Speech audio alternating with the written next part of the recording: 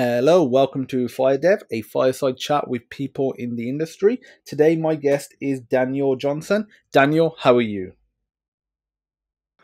Hi, Farhan. It's a pleasure to be here. I'm doing really good today, so this is going to be fun. Good stuff. So, first of all, do you want to explain to the audience what PlayChain is, the company you work for? Sure, I can definitely do that. So we do Web3 gaming. In general, we have different products for the Web3 industry. So Web3 is when you include crypto and NFTs, but we have a few different game projects going on. We have a game platform as well, which includes like the auction house and so on for NFTs. What the general idea here is to try and remove the friction into Web3 and make it all accessible to everybody, basically. Okay. And are there any projects right now that are publicly available that the audience can go and, get hold of that you have worked on, that PlayChain's worked Yes. on? Yes, most definitely. We have War Legends, which is a 4 versus 4 tank MOBA where the tanks, heroes, and abilities are all NFTs. So you can play the game, earn them, sell them, do whatever you want with them. It's a pretty cool project. And then we have Continuum World, which is like it's like a city builder, but like multiplayer and a farming game at the same time. It's like a full universe where everything is customizable, farmable, and so on. You should definitely go check that out. Okay. And, you're saying you're using Web3 technologies, like blockchain, Mhm. NFTs, that sort of stuff. What are those technologies enabling you to do that you otherwise could not? Because, I have this conversation with people that are for, these new technologies and people Mhm. not necessarily, I would say against, but they definitely play devil's advocate when it comes to it. And like some people say, there's many companies out there that are Web3, but they don't need to be. So, like, what are you using the Web3 technology for that we could not do in Web2? Yes, most definitely. So I totally agree with you. There's a lot of projects that are using Web3 that don't really need to use Web3. I think the main benefits from it is that the economy is controlled by the players, so they get to choose what they want to do with their items in the game or outside the game. And then there's also a very different way of doing the whole business model from the game developer's perspective. There's just much more interesting ways to raise funds and build a project based on your community. In the start, it's a good way of seeing like what's the interest in this game, how much do the players actually want to invest in this and this idea. There's a lot to do with DAOs, which is decentralized autonomous organizations, which is like there's a voting machine where people can basically the players or the users can vote on the direction for the game, which I think is very, very interesting because in traditional gaming, it's a lot of the time it's just a big studio trying to make push as much profit out of the games as possible. Where in this case, the users will get to choose what the whole user experience will be. Okay, so those DAOs, I mean, how do they specifically work from a user's perspective? What do they do? Because you said they can basically vote on how it'll work. Like, is it just like buttons? They have like a multiple choice. They type something in, and what sort of restrictions, if any, are applied within the DAO's rules, or is it literally they can vote however they please? So it depends on the DAO itself.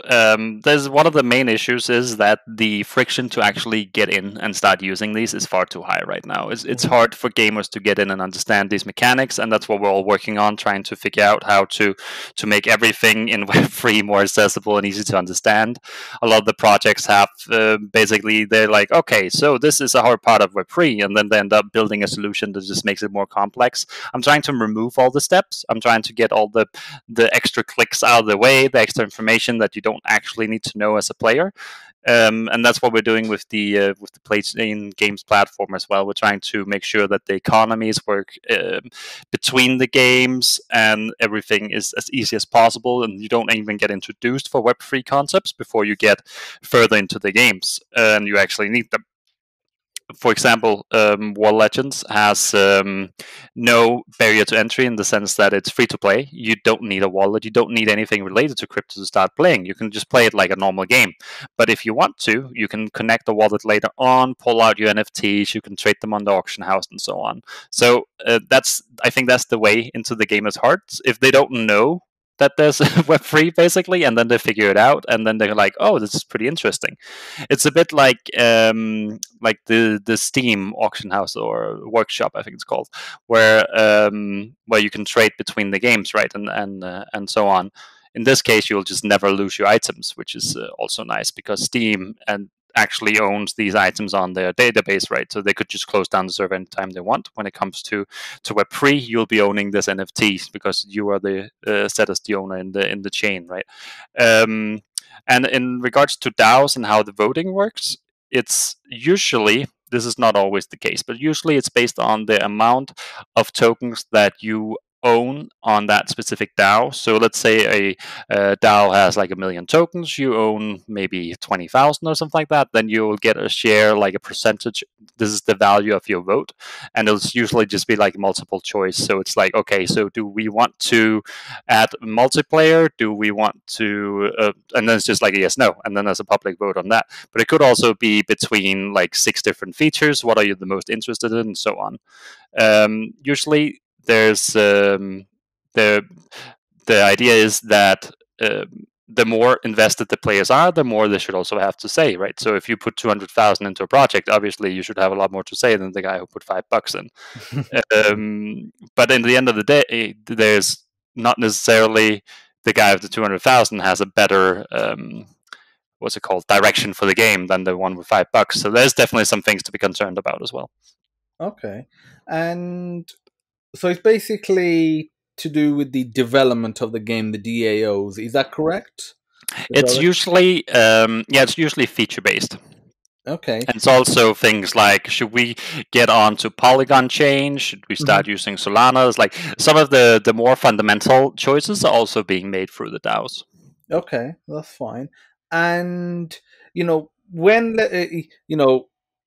let's take an example. So you said, they might vote, should we implement multiplayer, or should, do you want multiplayer? And then obviously, you guys go ahead and develop it. So yes, no. If they vote yes, and let's say they get the overwhelming majority or yes, so they want multiplayer in the game, like you as the developers, how sort of like what sort of procedures do you have in place to say, okay, yes, the users have voted yes, but it might not be feasible right now, or we might have other priorities, in terms of features. So, or let's ignore the multiplayer. Imagine if there's 5 new features. The feature number 2 is the one that's voted the highest. But you get into it, you realize for whatever reason it's not practical right now, and you deem that maybe features 3 and 4 are more practical. What do you do in that sort of scenario? Well, we have to lean a little bit on our own experience from the game industry, right? So these votes could be something like, should multiplayer be on the roadmap at all? Instead of just like make multiplayer right now. That's usually not how it goes. We can't just like jump out of a feature and get into another thing, because it's going to be a lot of delays in the regards to when we have to go back to it. We have to relearn. There might be new people on the team. There's a lot of things related to that. So I like to finish up at least the features we're currently on, and the DAO sort of chooses what's further down on the roadmap.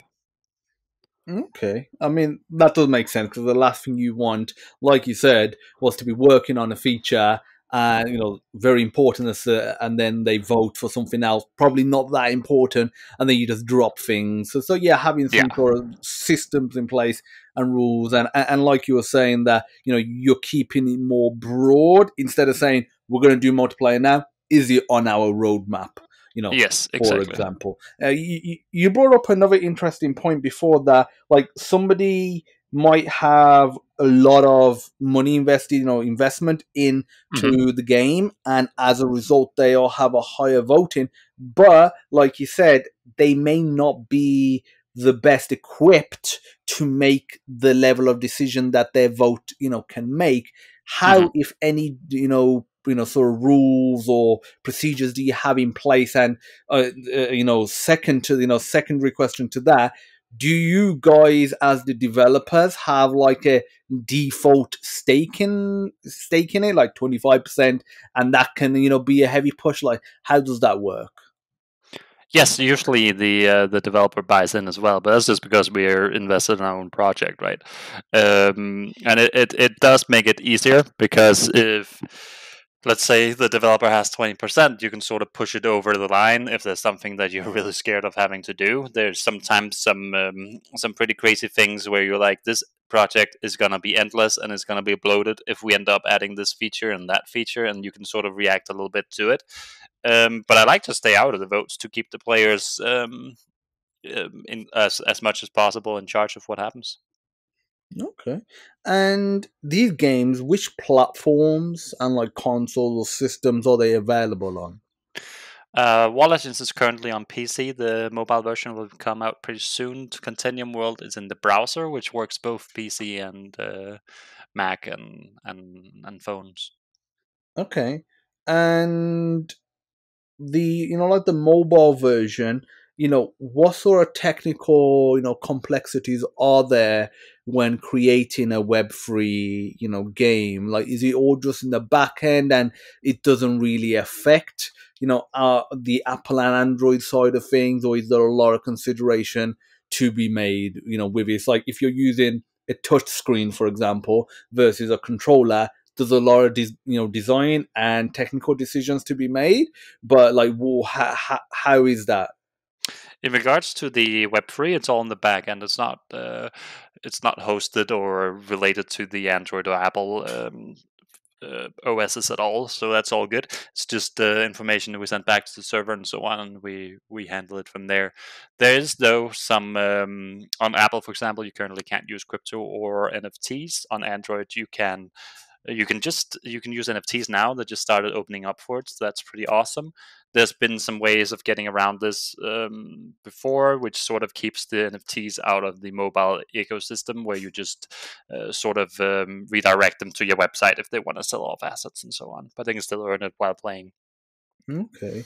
And what about on the Android side? I mean, that's usually pretty loose, but are there any restrictions on the Android side with this, the Web3 technologies? There's restriction on everything everywhere, but it is getting better. They're definitely getting better. Some of the things that are sort of helping this is, for example, Reddit currently have a NFT avatar system, and I believe they have like 10 million or so of them minted by now, which makes it a little more mainstream. And the more of these big companies we see go mainstream with NFTs will make it sort of more normal, and they will realize that this is not necessarily a dangerous thing. It is as dangerous as money. It depends on how you use it.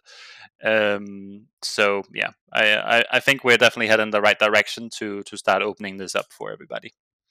Okay, that's interesting. And a lot of games these days, especially mobile, use the free to play model. Is that the model that you guys have chosen for your games?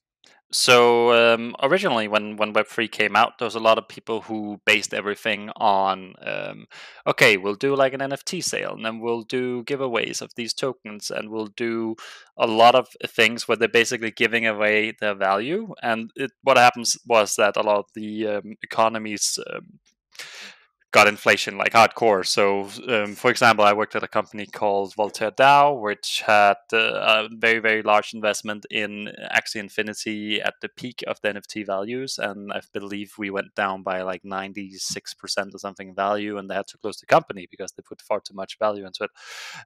So that was pretty rough. But that is like the early stages. What we're getting to now is a lot more sustainable. People are not using the token in the games in the same way. What happened was that people would give it away, the reward way too much, which caused inflation, like hardcore inflation. What happens now is we're leaning a little bit more into NFT economies, which are a lot more sustainable, a lot more actionable. You can do things about NFTs in a much nicer way than you can with a token. If a token goes down by 90%, there's not very many, like, there's not a lot of ways to sort of fix this again.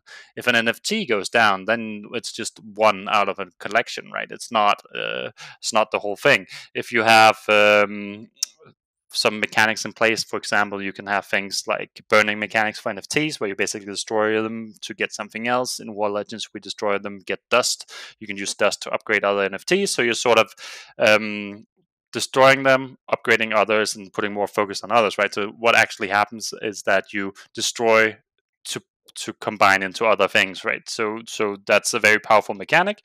You can't really destroy the token in the same way. And then there's mechanics like, for example, let's say you have like a mystery box with 10 NFTs in it. These NFTs each have 10% chance of dropping. If you add another 10, now the old ones also have 5% chance, right? They all have 5% chance, which means you're sort of increasing the rarity of older NFTs, which also helps with the value of them. So that's another way of sort of helping out on NFT values. They're just much more flexible and a lot more interesting to work with. So yeah, that's where we're headed now, and it's going to be a much stronger economies going forward. Okay. And your games, they're Web3 based, using the Web3 technologies. Do you ever sit there, you and your team come up with an idea and think, okay, this doesn't really need Web3, but we really like the game idea, let's run with it? Or is it a matter of only projects that require Web3? I am only building Web3 games that actually gets something out of using the Web3 mechanics, because if they're not, then there's no point in doing it, right? What I want to, I came from the mobile industry, mobile games. I worked on Subway Surfers, which has like 4 billion installs or something like that. I was on the original team. And it's a lot of ads. There's a lot of ads in mobile games, and I kind of wanted to do something different. And I thought it was very interesting to see these mechanics and economies in Web3, which are not based on predatory mechanics. It's all about the players playing the game and earning the value and getting something out of it. It's a different way of funding the game studios, where you're not like basically captured by the investors. You're not forced to do the bidding kind of thing. So it's just it's very, very cool. Yeah. Okay. And the company that you're working for right now, you're what, the creative director there? I'm chief creative director. Yes. Yeah, chief creative director. How did you get that role? Because you're not that old. You're in a chief position at a company. Like, what's the sort of steps that you took, and how did you get that role? Yes. Let's dive into my history. Let's just go from the start. So let's see. I went to 3D College Denmark for a 3D education. I wanted to do games. I knew from a young age that I wanted to do games, so I put a lot of focus into that. I was there for 2 years, and I got an internship at Kilu through one of my friends, Tommy, a great friend of mine. I was looking for a job, and his boss had one. So I got there. I talked to them. I got the job there. So I got an internship. Um, I was there and I was excited about doing 3D. We had a lead artist and a senior artist, and they were there for like a month or two, maybe three, before they left. And Tommy and I, both interns, were left with the whole burden of, of building the game art all by ourselves. So basically, I was thrown on deep water, like really deep waters. And it built a lot of character, having to solve these issues without having a mentor for it. We had to take a lot of responsibility for all the things that we built or didn't make on time. And it just sort of pushed us into this situation where we had to do very, very agile learning. So that has been stuck with me my whole career, and it's been very, very powerful. I've always been on the edge when it comes to like technology, and currently it's like the whole AI thing where I'm also doing quite a lot of things. And so there, I built, I believe, 8 games with a combined install count on, I think, 4.5 billion or so. Quite a lot of cool games there.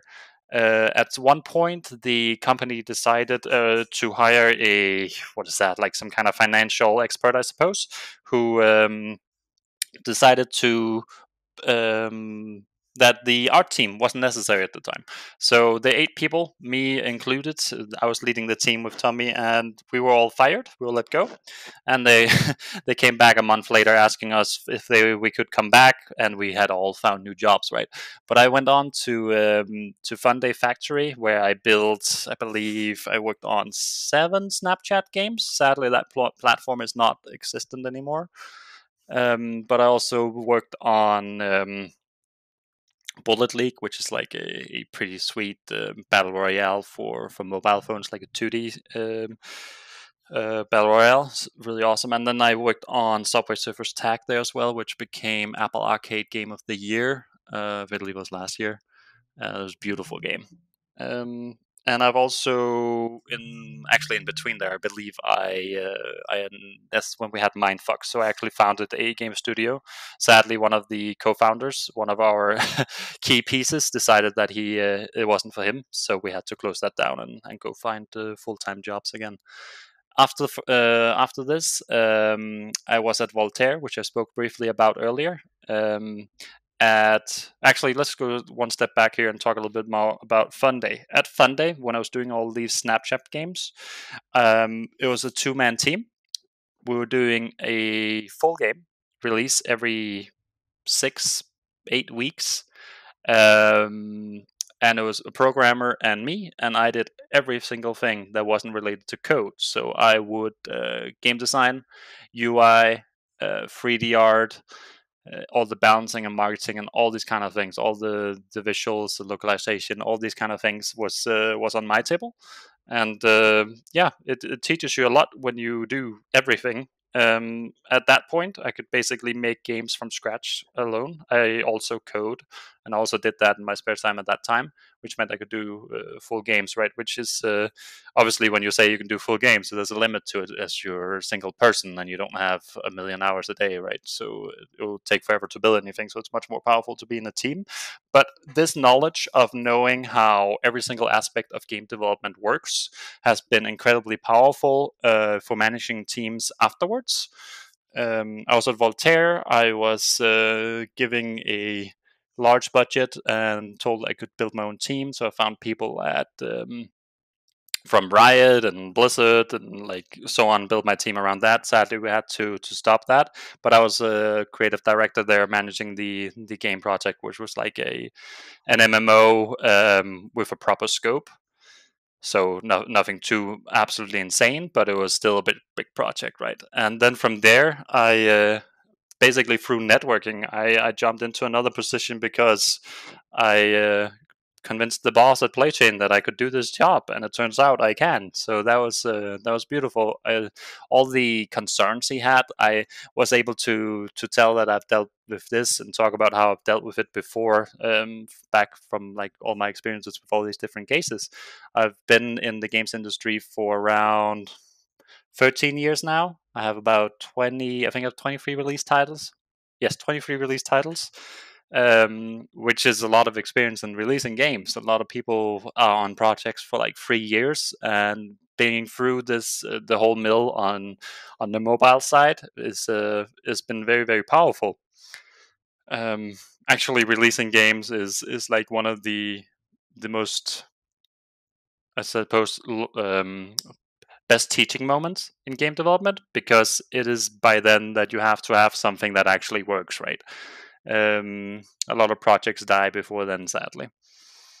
Oh, yeah, But I've released 20. Yeah, sorry, you yeah, I go. was supposed to say, yeah. I mean, a lot of projects do die, and like the other thing, being, I did computer game programming at university, and having released, games myself, I like doing it from, the idea all the way to release is totally different to just doing one aspect of it. Because I remember when I used to talk to friends that had never done the whole process before, and they're like, especially like let's say a programmer, and they'll be like, oh yeah, that's easy, you just go to program. It's just like there's so many other aspects. Even once you got the game, built, you go to upload it on Apple, and Apple's like, gives you an error, and you don't, and like the errors, especially back then when it was in the early days, when I was doing it, literally when the App Store was, first came out, like the errors are so generic, and sometimes it's because the icon hasn't been named correctly according to their Yep. new, rules. Like something as silly as that, and it's just one of those things that you just don't appreciate until you actually do the full process. And obviously, you've gone through the full process, Mhm. and you've done the artist, you've done the programming side. But I'll let you finish your train of thought, and then I do have a question for you. No, yes, definitely. But in regards to this, like, I think making the game is half the process of making a game, which sounds weird, but it's It it's is. it's true. There's so many aspects to it that you have to consider. Like even when you're working with like ad systems, you don't expect this to be a big deal, but the amount of like analytics and so on you get back from it, and the amount of testing that you need to do to perfect these is just massive. It's a massive task. There's a reason why this is like the full departments at all the big mobile game studios, right? There's like 20, 30 people just doing that. So yeah, massive amounts of stuff around games that's not actually the game. Um, yeah. Oh yeah, the like you said, like looking into ad networks, looking into some sort of in-app purchase models as well, and the APIs, all that sort of stuff. And you see some framework, and you're thinking, oh, I'm going to use this. This looks so good, and it could be like the industry leading framework. You go on there, and there's like no documentation, or there's hardly any documentation, or Hmm. it's like made in from someone in China, and they got some outdated documentation in Chinese, and it's like what the hell am I even doing here? Like it sounds crazy. Like people listening to this, if they're not within this industry, if they haven't made these sort of products from scratch, they're probably thinking, once you got the game up, you just whack an ad banner in there, you're done. Hmm. But like, so sometimes it's not that simple, or you whack it in there, and you're like, is it working? Is it not working? Like it's like what's happening? Like sometimes it doesn't appear straight away. What is actually like what's going on? Because you don't want to release it onto the App Store, especially with Apple, where you have to go through a verification process again. Hmm. On Android, obviously you don't want to release a buggy game update, but if you do, you can just get another one on there very quickly and it just gets propagated. With Apple, you could be waiting 2-3 weeks in the queue. And Yes, if they exactly. end up rejecting your next update for something silly, you could be waiting another 2-3 weeks in the queue. Yes, that is absolutely insane, right? There's yeah, and there's nothing worse than sitting there waiting for the queue to like waiting for a build that's functional to go through while something is live that is super buggy or has something game breaking, right? That is the worst feeling as a developer, releasing something that's not perfect. So that's why we always strive to do that, and we have a lot of testing and QA periods, right, to do these kind of things. In regards to the ad spend and so on, that reminds me that there's like a whole marketing side to this, which is pretty wild, at least in mobile games. Let's see, something people can find a little more tangible if they're not in games could be, for example, the Barbie movie cost, I believe, it was $240 million to produce, and they spent $245 million on marketing, which is actually more than the movie itself, right? If you go to games, all the big game studios like Zynga, Rovio, and so on, they always have between 20 and 40 million dollars out in user acquisition companies at all times, which is you got to have pretty deep buckets to do this. But that is if you are trying to force a game to become a success, you need to do that, and you're competing with those guys when you're releasing it alone from your basement. It's pretty tough out there. Oh yeah, I mean, like it's the problem with the App Store, because I remember when it first came out in '08, and there was that promise of it's gonna be a platform for indie developers to be able to release their games, their applications, and not have to deal with the likes of PlayStation, Xbox, Hmm. Nintendo, and then obviously the studios as well. And for a brief period of time, it was. If you release something half, didn't have to be amazing, something half decent, and then free to play wasn't even a model. Like, you released it, charge $1, you will start getting, downloads. But then the big boys, started looking, and they're like, you know what? This platform's looking pretty nice. Those Hmm. games that people are making, they don't look that difficult to make. We can bang them out pretty quickly. We've already got existing franchises. Let's just whack Tetris on there. Let's whack a dumbed down version of whatever, pre-existing franchise they got on there.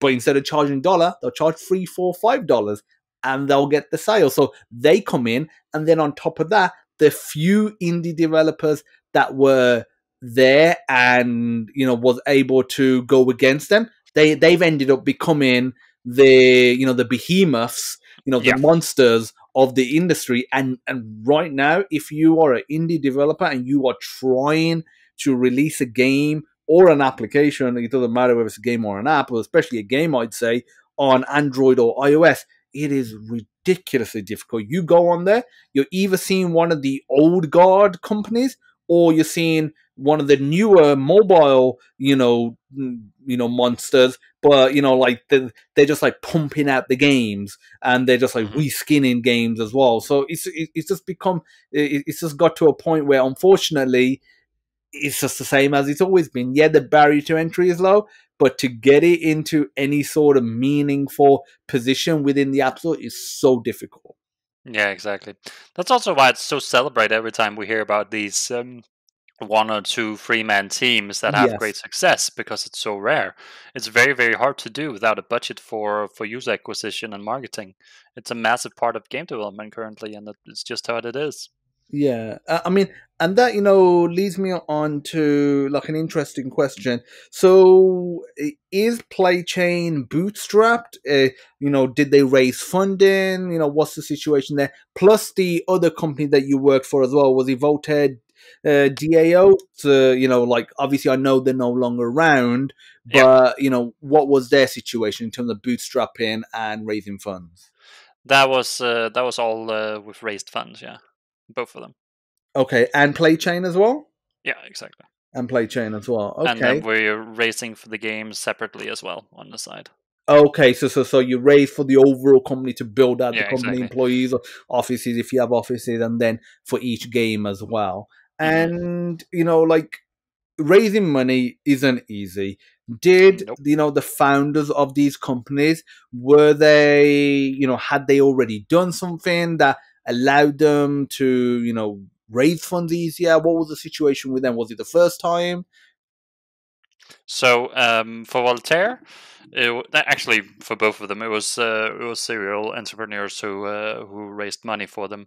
I think I've done over like 200 pitches over the last year. In the start, it was super nerve wracking, and then it just becomes like everyday kind of thing.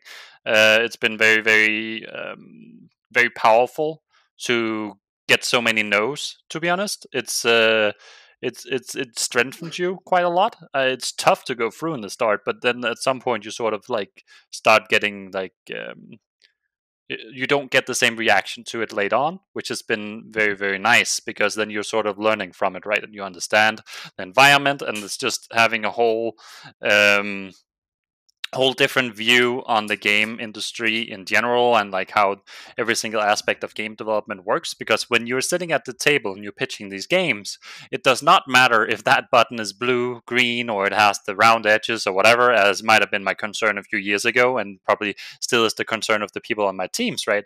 But you start to understand like um, what would you call that, like the upper level of why games succeed, why they don't, what can actually find funding, and what are people looking for. And it's just it's very interesting to get the priorities straight. Okay. And like, you said that you do, a lot of meetings still for raising funds. Is that Yeah. for pre-existing games? Like, you're constantly raising funds to be able to, build out more features, or is it for new games? Like, what's the need for, constantly still raising funds? So I want to expand my teams. I have now proven that the games are great games. We gotten good numbers on them, nice traction. Now I'm looking for funding to expand the team and go to the next level. Um, it is much harder to raise for a game where there's no um, no proof that this will work. It's all basically based on what is our experience, do we know how to build games, and so on. But now we can actually show real numbers, something tangible, which the investors can then look at and be like, okay, so if I put this in, it'll be so and so long before we see a really good return on that. So yeah, definitely very interesting. Okay, and what sort of numbers are we talking about with some of these games? Like, what are the most successful games of PlayChain? So I believe Continuum World has raised a little above $2 million dollars, which is really nice. That means that we can have a decent sized team for quite a while, nice runway, and so on. Which is, yeah, that is beautiful. A lot of this though was raised when there was a hardcore bull market on crypto, which is it makes it much harder today. Today you need to have a game, you need to prove what it is. Back then you could basically just show up with like a concept, an idea, and show your history of game development. So yeah, that's awesome. But it gives us a little bit of safety in this harder time. Okay, and on the other side of things, what sort of numbers are we talking about in terms of like players or downloads for for the most popular games? Um, okay, so let's see. So some of the things that happened is like War Legends, for example, had a tournament with 18 guilds. In Web3, guilds are massive gatherings of people who try and work together to make money in the games. Um, and that came out to, I actually don't remember, but it was quite a lot of people were participating, trying to get into these kind of things. But I believe the player base is like 2 to 5,000 daily players, kind of thing, between the games. Sadly, it's not the 30 millions we had in Subway Surfers, but it's definitely building every day. Okay. Yeah, plus obviously, Web3, it doesn't have the same sort of, reach right now as some of the more conventional Yes, gaming exactly. studios. So, there's an We're element not on of that. Steam. We're not on Epic Games. Like, yeah, there's a lot of barriers to entry, which are pretty rough. But also early, right? But we'll keep building. Yeah, I mean, so you mentioned Epic Games and Steam. Why aren't you on those platforms? And a follow up question: are there any restrictions, on those platforms, like Apple around crypto and blockchain, or is it a Yeah. matter of it's in the back end and it doesn't matter? So Steam doesn't allow crypto games, anything related to crypto, and we're in the approval process for Epic Games that should go through pretty soon. We're pretty excited about it because it should build the player base quite a bit. Okay, so talk about Epic and Steam. What's your opinion on Valve, Steam, and then obviously what Epic is doing, trying to be different. They're giving a lot. They're giving like what monthly games away for free, and they're trying to do a lot to stand out. So Steam is basically playing it safe, which I totally get. They have a massive business, they have the foothold, they have everything they need to sustain for a very long time, and they already have a massive catalog of games. So I don't think they should necessarily be worried, but they are cracking down on things like AI generated content. They're cracking down on NFTs. But they're allowing like very porn-ish games, which is like a strange combo. And then Epic is a little bit like Wild Gun. They're pushing all the fronts to do everything they can to make sure that they are ready for any situation going forward. So that means that if there is something related to NFTs that becomes a major hit, they're now ready for it because they're allowing it. I know they have a big partnership with Immutable X, for example, or Immutable, which is doing some of the biggest Web3 games. So they're definitely ready for that, but they're also a massive money machine, right? Like what they're making their money off is not necessarily the games. I believe it's more into the to the Unreal game engine, right? So they have a lot of funding from Yeah. elsewhere that they can push in to try and take a big slice of the pie in this market, and they did push through. Like a lot of it came from Fortnite, right? And then Yeah, people huge just sort amount. of Like, stuck. I Yeah, would say exactly. that's probably their biggest cash cow. Obviously, I haven't seen their books, but I would say that's probably their single biggest cash cow is Fortnite. And that it's crazy to, if for people that know the history of Epic and the sort of games they used to make, Yeah, and like how hardcore effectively it was, and they got Unreal Fortnite Tournament. came from them. Yeah, exactly. That is pretty interesting.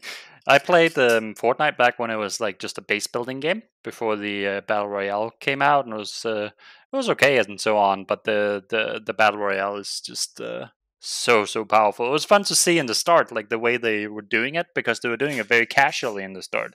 They're just taking mechanics from another part of the game, and they were sort of rebranding into this thing, because Fortnite originally wasn't what we think of Fortnite as today. It was a defense game. You build a base and you protect yourself against zombies, and now it's just a battle royale, right? Um, so that was pretty interesting to sort of follow their process in learning. Okay, maybe our original idea doesn't have the amount of users that we want, and then we're testing out a few game modes, and then one of them becomes super successful, and they put all the resources into that, right? So they put all the resources into the battle royale, and it seems to have paid off greatly. Oh yeah, like for them, Fortnite has it's gone insane. Like I don't think that any teenager or kid that is heavily into gaming that hasn't at one point played Fortnite or doesn't already play Fortnite. It's like every kid that I come across is just like Fortnite, Fortnite, Fortnite, or maybe like Roblox, for example. Like there's those Yeah. few games now. It's like when I was a kid, Call of Duty, FIFA. I know those games are still big, but like what they were then for my generation, you got Hmm. Roblox, you got Fortnite, and some other games as well. It's really become big for Epic, and yeah, I mean they're doing really well with it. Obviously kudos to them for trying something new outside of what's it called, Unreal Tournament, and those typical games for them. Obviously, as someone that's not fussed by Fortnite, I it does kind of upset me that we're gonna less likely to see a new Unreal Tournament or one of their old school games just from the start, just because Fortnite's doing so well, and they're gonna focus less on those other games that they used to, the sort of games that I love. But again, that's just the way the industry is, and things change, and then there's other game studios that come out and all like their games. So it is just one of those things.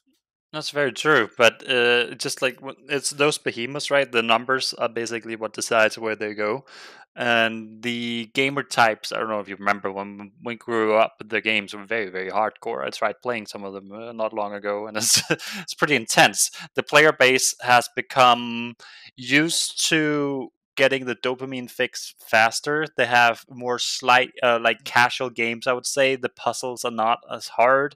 You can do a lot of things just by googling it, right? We couldn't google it when we grew up. There's a lot of things that just I think that just less attention span, which means it has to be success all the time, right?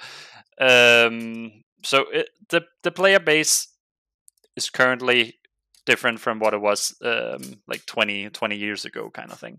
And it means that the game studios have to focus in a different place if they want to make money. And that just also means that games like, for example, let's see, Star Trek 2, StarCraft, for example, is one of those games that we probably won't see a third one for, just because it's too hardcore. It's unlikely that they will make a lot of money back from that.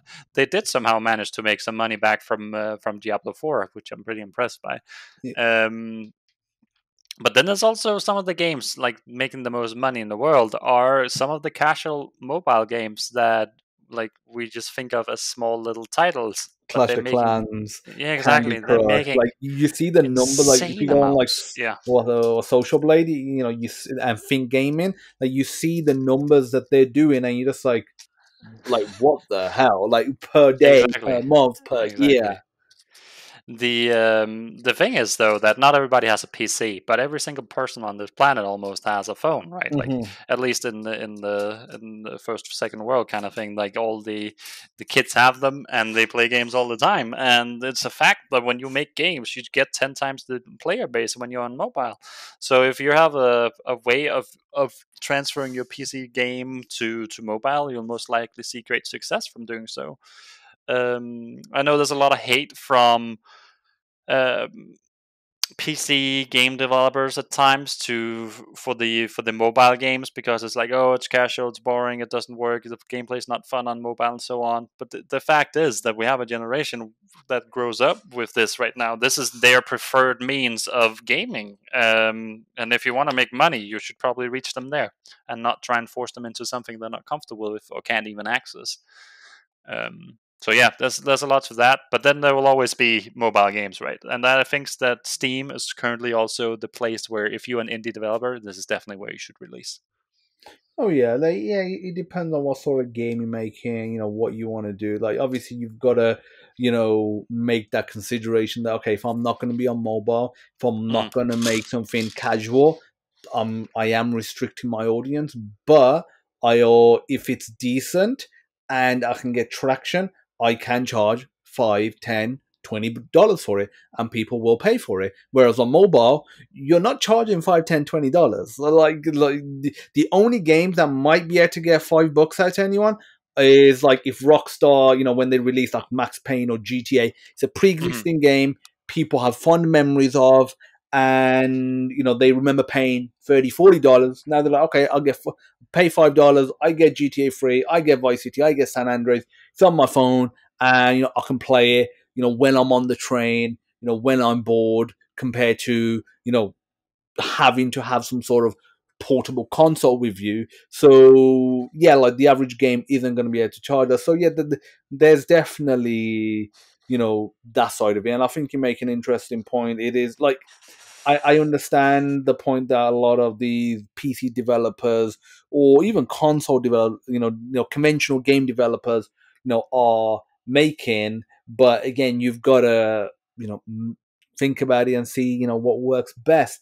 And if you're at a size where you've got traction, you've got, good cash flow, I think one of the smart decisions is to do a mobile push, do let's say a Web3 push, get the cash cows if you can, and then use part of that to fund the games that probably won't make as much money, but you might enjoy more.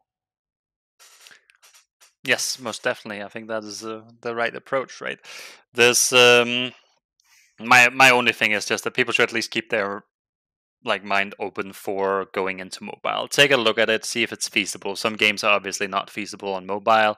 I agree. Things like FPS games, it is simply not the same. But then again, I wouldn't play FPS games on a console, and there's a great success across many games. So there's different ways that people see these things, right?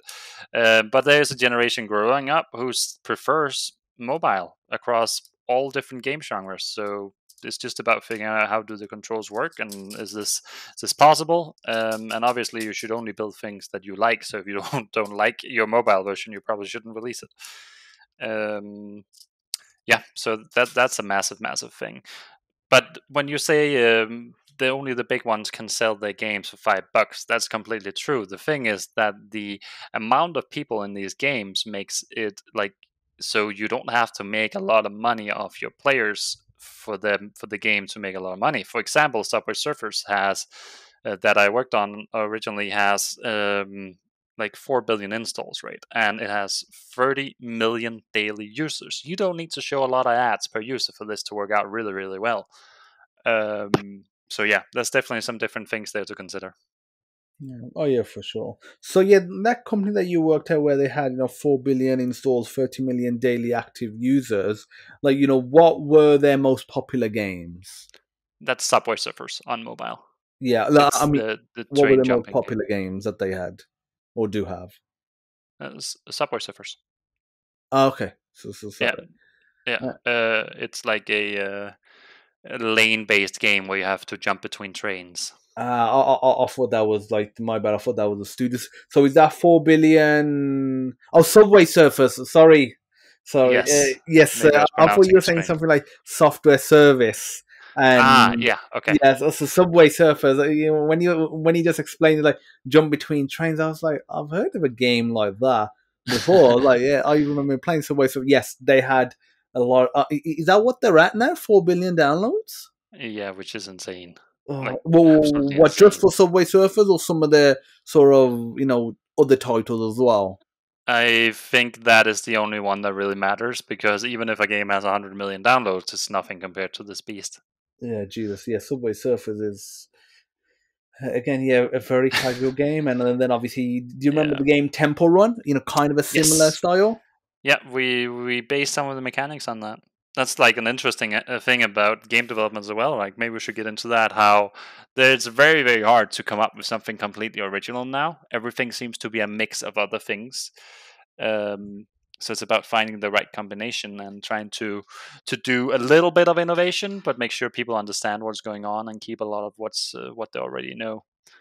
Oh yeah, because if people are downloading your game for free, there's very little keeping them there.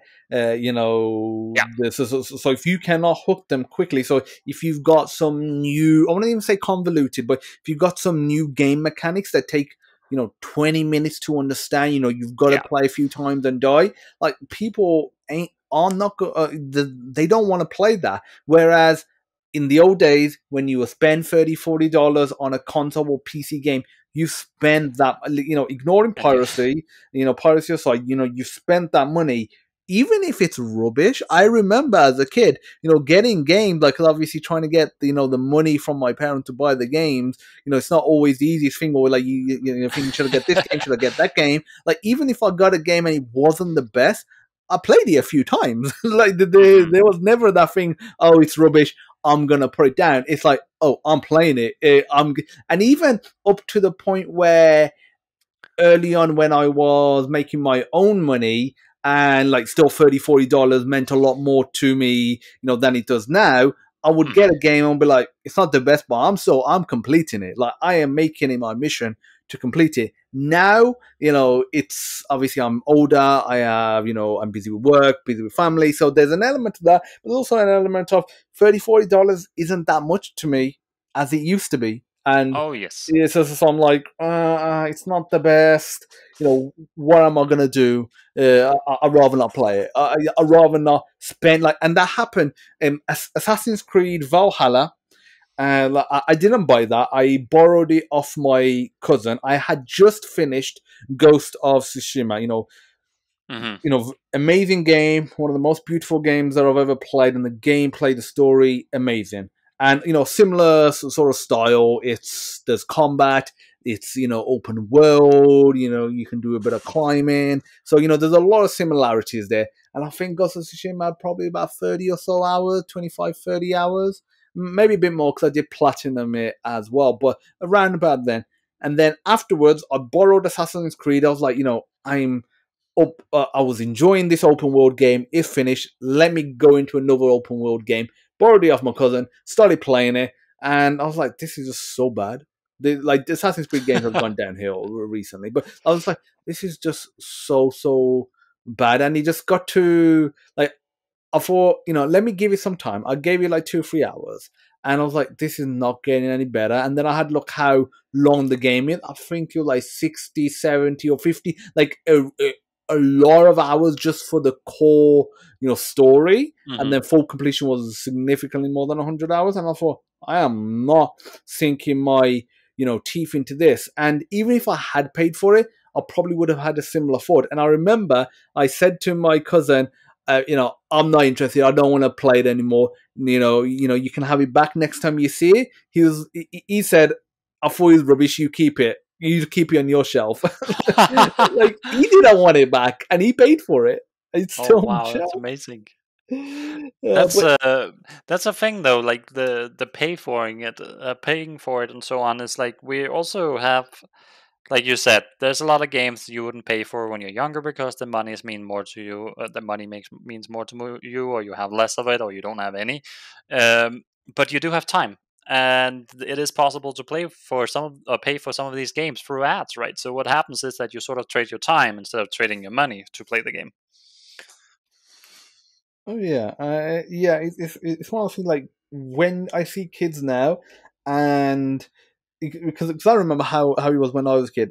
I would come back from school, get my schoolwork done, and outside of eating, going to toilet, and sleeping, the rest of the hours was just me on the computer, and big chunk of that time was playing games. I know if I was a kid today, the mobile games, I would sink a lot of hours into it. I'll sink a lot of hours into many games that I generally do not play. Nowadays, and it's obviously the same principle with the kids today. They'll play these games, they'll sink 20, 30, 40, 50, 60, even 100 hours into some of these mobile games, and then the next time I'll see them, they'll be playing something else, and they'll be really high ranking that, and then the next time they're playing something else, and it is just how it was for me. But I was playing games that cost $30, $40 at a time, and but they're just downloading the latest game that's on the App Store, playing it a lot, and if they really like it, it stays on their phone, and Hmm. they continuously go back to it even if they play another game. It's kind of interesting. Like, I'm a PC gamer, right? That's like how I grew up. But I'm getting a little more into mobile, and because the experience is getting better, the controls are getting better, everything is sort of getting better about it. But there is one game which I did not expect, which I prefer the mobile version to the PC version, Hearthstone. I feel like it plays better on mobile. Everything just feels nicer. It's kind of strange, but it also means that I can bring it with me wherever I want and so on. Like, which yeah, it's just my preferred way of playing Hearthstone, which I did not expect that I would have that with a game, preferring the mobile version over the PC one. Oh yeah, like a game like Hearthstone. When you see it, you're like, yeah, that just works well on mobile. That just works well on like a tablet. It is just, Hmm. it's just deal. Obviously, something like that you probably wouldn't want on a console with like a controller. Mouse, makes more sense. But then having a screen that you can just tap, Yeah. and yeah, like there are, like I said, there are some games that were on PC initially, but they just work so well on a mobile device. So it's not just a Hmm. matter of creating a new game or application. There'll be existing ones that just did well, but then they do even better. They feel even better on the mobile platforms. But like what's the sort of design decisions and considerations you make with the smaller devices like phones, not that small anymore, they are pretty big, but like compared to a tablet, and because obviously a tablet is not getting the same level of users in your game as a typical phone will. So the difference between not just different considerations. Like the design considerations, and anything, when you're developing a game, because you got those two big platforms, mobile, Yeah. mobile meaning like like phones, and then like tablets In as well. general, they're very close to each other. The thing is, though, that mobile has this thing where you can play a lot of games with a single hand, and you can't just use the same aspects and the same layouts and so on if you put it on a tablet, because obviously you can't play one handed on a tablet where you're holding the tablet at the same time. So that's one thing. So that's where I would sort of cater games more towards using both hands on tablet and using one hand on mobile. But the aspect ratio is almost the same on tablet. Usually things just look a little nicer. At times it's actually worse because you're optimizing or improving, sorry, what's that called, reducing the size of the graphics so much that it actually looks better on the phone than it does on the tablet. But that's like all the considerations that you have to do there, right? You have to figure out what actually works. I've seen a lot of developers that just release on both without where it's pretty clear you didn't test this on a tablet, for example. um, and the other way around, because it's there's just some aspects to it where it's like, okay, this makes no sense because of the distance between where I'm holding, or the like my finger is clearly not long enough for this, and things like that.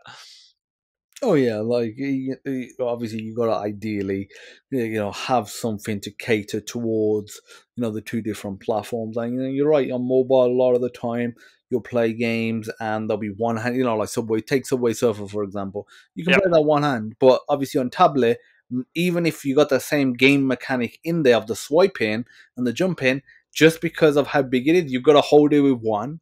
Yep. At best you might be able to, depending on what you're doing at that moment. I bet you might be kind of balancing on your knees or your legs, for example. But Hmm. you're probably going to be holding in one and then swiping, with your other hand as well. So yeah, you do have those design decisions, and I've noticed that in games as well. You were saying that on tablet, even though technically it should look a little crisper, a little better, a little nicer, Hmm. sometimes it just doesn't, especially with the big games, the ones that have, a lot of money, a lot of cash flow coming in, they Yeah, look worse because they're just using the same assets they're using the that they're mobile on version. mobile or on phone, and they just get like Candy Crush. You look at that on like an iPad Pro, you look at that on your phone, and you're just like, they're just using the same assets. They've scaled it up. Still looks, looks good enough, but you can tell. Yeah, and that's a shame because it's not that big of a deal. You can detect what platform you're on and then get the custom assets for that. It's not yeah, it's not rocket science. No, it isn't. So, to talk about, platforms, obviously with mobile games, size is very important. You want to try and Hmm. get it as small as possible. It's more important than on a console. It's more important than on a PC. What sort of, size for most games would you say is the max?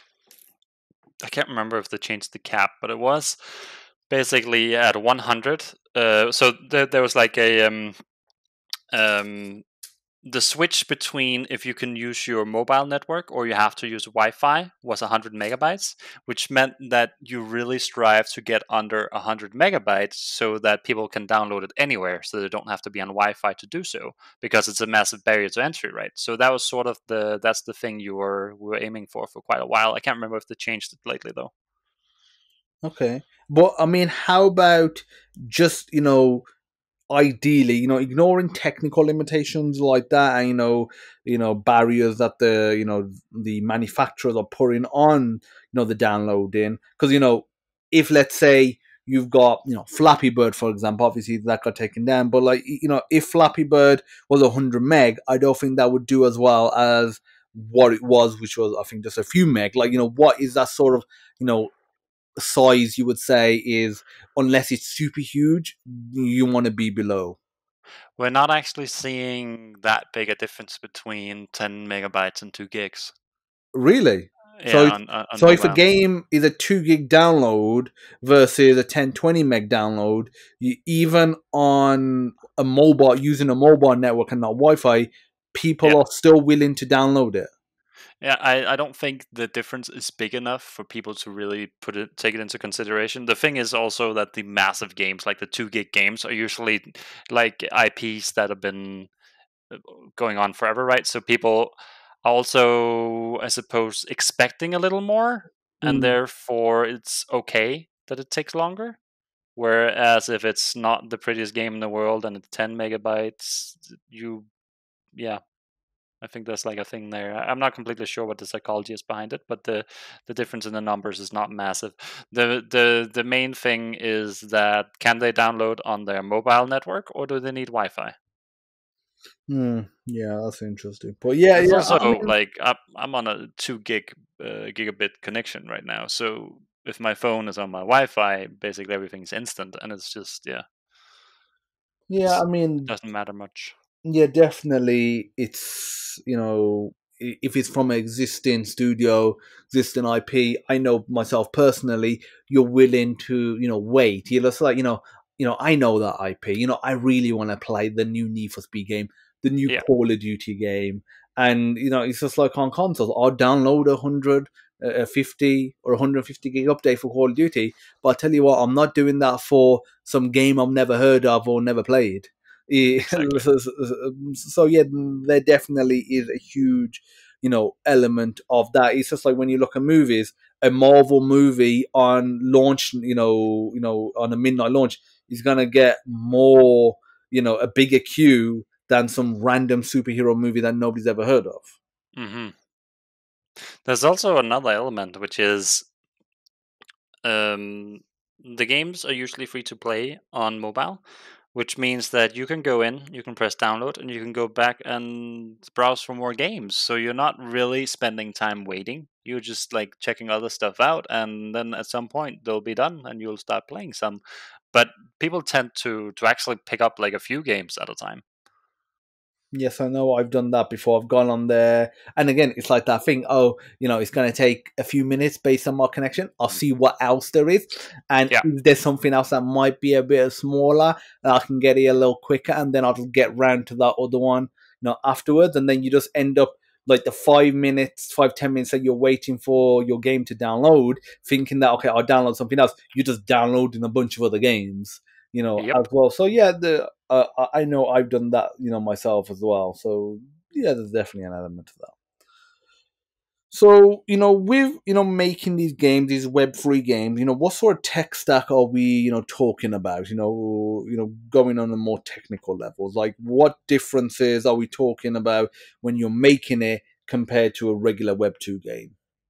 So it's very similar in the sense that we use like we have Unity for some games, Unreal for others, Godot for something, but it's basically the same thing. And then there's an extra layer of Solidity, which is the blockchain scripting itself, like the contracts, the smart contracts for things like Ethereum and Polygon and so on.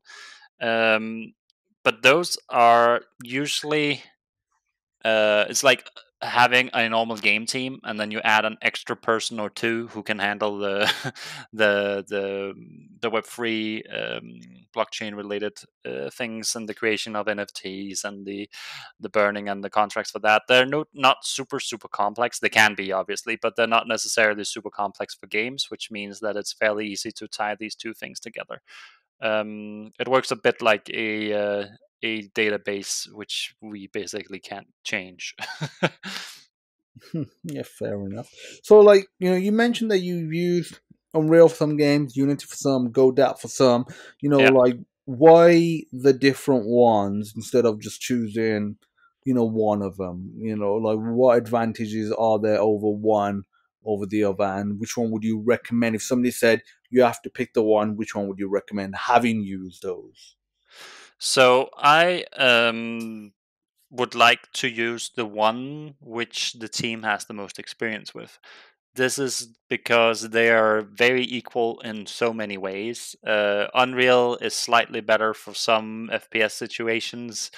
Both of them have a ton of things like customization. You could basically build anything with all of them.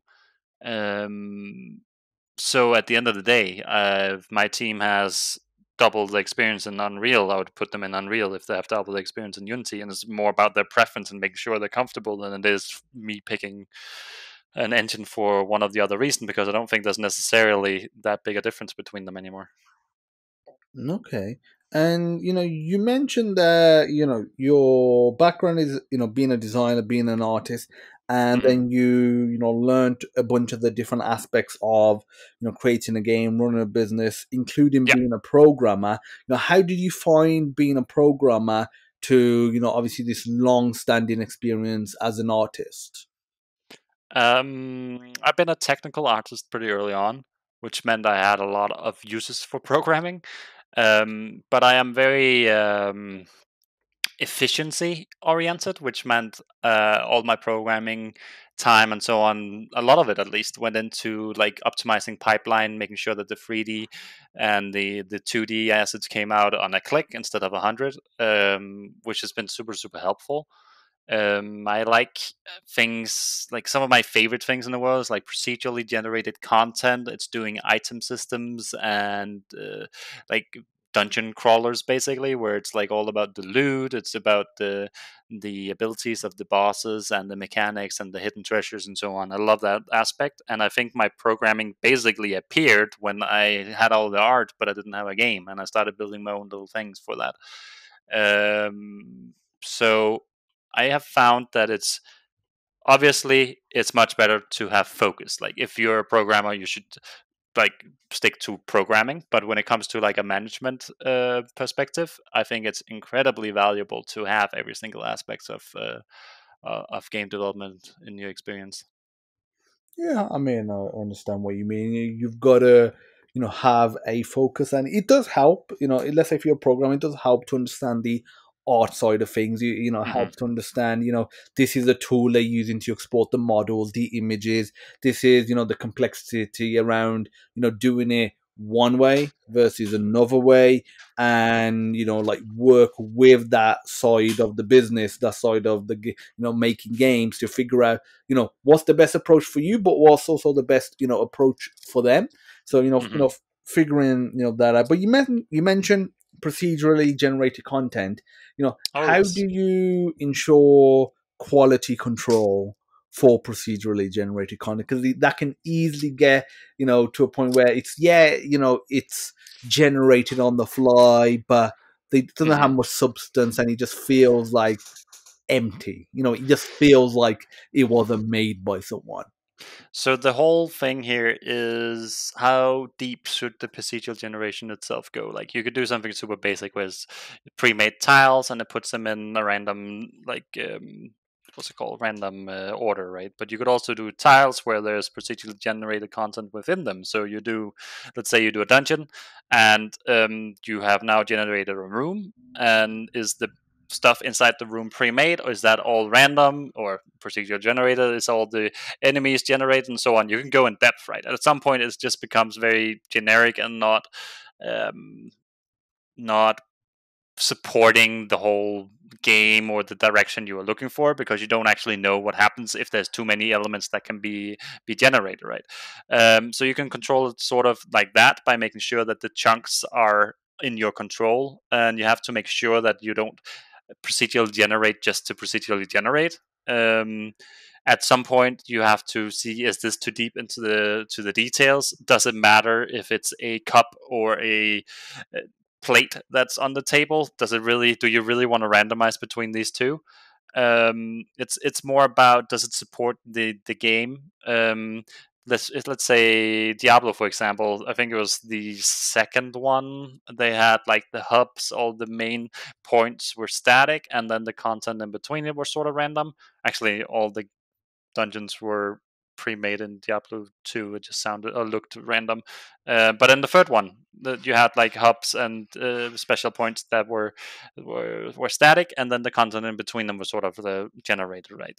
And I think that level is good. So you make sure that you keep your story, you make sure that you keep everything in a nice way. But then you have ones where it's procedurally generated in much more depth, like Minecraft, for example. This is super fascinating to me, but it feels a little bit more like a social experiment than a in a game, right? It's really hard to do something like Minecraft where you generate a full world and do it story driven. It's possible because you could just force it to put story point 1, 2, and 3 and 4 in somewhere, but it's harder to control, right? Um, but it's kind of nice. What I like about it is building a game where I, as the developers, don't know what will happen. I think that has like some charm to it. Oh yeah, yeah. I mean, I spoke to a bunch of people about this, and you're right. It depends on what level you're talking about. Because nowadays, when you hear about procedural, content, there's a tendency to say, okay, we'll just make the whole game procedural, or the Yeah. vast majority of it. But like I said, there's levels to it. It can just be a matter of textures, trying to make them look a bit more random and Hmm. organic potentially. It could be enemy variation. It could be weapon variation. It could be, Hmm. like if it's a space game, you go into different planets and some variation in the terrain and the weather and Yeah. that sort of stuff. Like how much are you doing that is procedurally generated and how much of it is you've coded it in. there's rules, and then there's some procedural, generation as well. The exact opposite example of this is like World of Warcraft, for example. At least in World of Warcraft Classic and the first 5 expansions or so, it was a dungeon was preset. Like it was the exact same every single time. It was the same loot table for the bosses. They were in the same places. The mobs, the packs, everything was in the same place, right? Which meant that you could sort of it's a different experience. You can learn what is this dungeon like. How do we clear it in the most optimal way, versus when it's procedurally generated, you have to sort of think on the spot. You can't prep in the same way. You can't completely plan out the dungeon before you even go into it, where in the case of World of Warcraft you can. So it depends a little bit on what direction do you want to take your game, right? Like, is it something where it's a little bit more fast paced, we have to think fast, we have to think right now and solve issues on the spot? Or is it more like a planning kind of thing where, okay, we're going to prep for this for half an hour and make sure we're ready because we know exactly what will happen. You get this and that because of, I don't know, ice bolt or whatever, we need this resistance thing. So yeah, different types of games, but I'm a big fan of procedural. I think it's very, very interesting. Oh yeah, and we're at a point where the memory of devices, and like we were talking about before, the storage for games can be high enough that you can get a lot of variation in pre-made textures and Hmm. assets, so it doesn't seem like there's too much repetition. So and obviously the processing power as well. Because I don't know, do you remember a game called Coded Arms back in the day on PSP? I do not. Yeah, so Coded Arms, it was an FPS game that had, one and two, and their levels were procedurally generated, and that was in the mid 2000s. So it was Yeah. very early on, and very good game. It played really well. It's very unique. It's very different. Ignoring the procedural aspect of it, but then you had the procedural, but the problem was it did not have many textures, and as a result, though the levels were procedurally generated, you would get into a level and you would kind of just feel like another level you've played because there wasn't that much Yeah. variation in the textures and some other, pre-created assets. So, Hmm. and I think the, part limitation is, the actual hardware, the processing power, and the the storage capacity of those Yeah. UMDs as well on PSP. So you got to make sure you don't have that problem. But nowadays, there's a lot that you can do with it.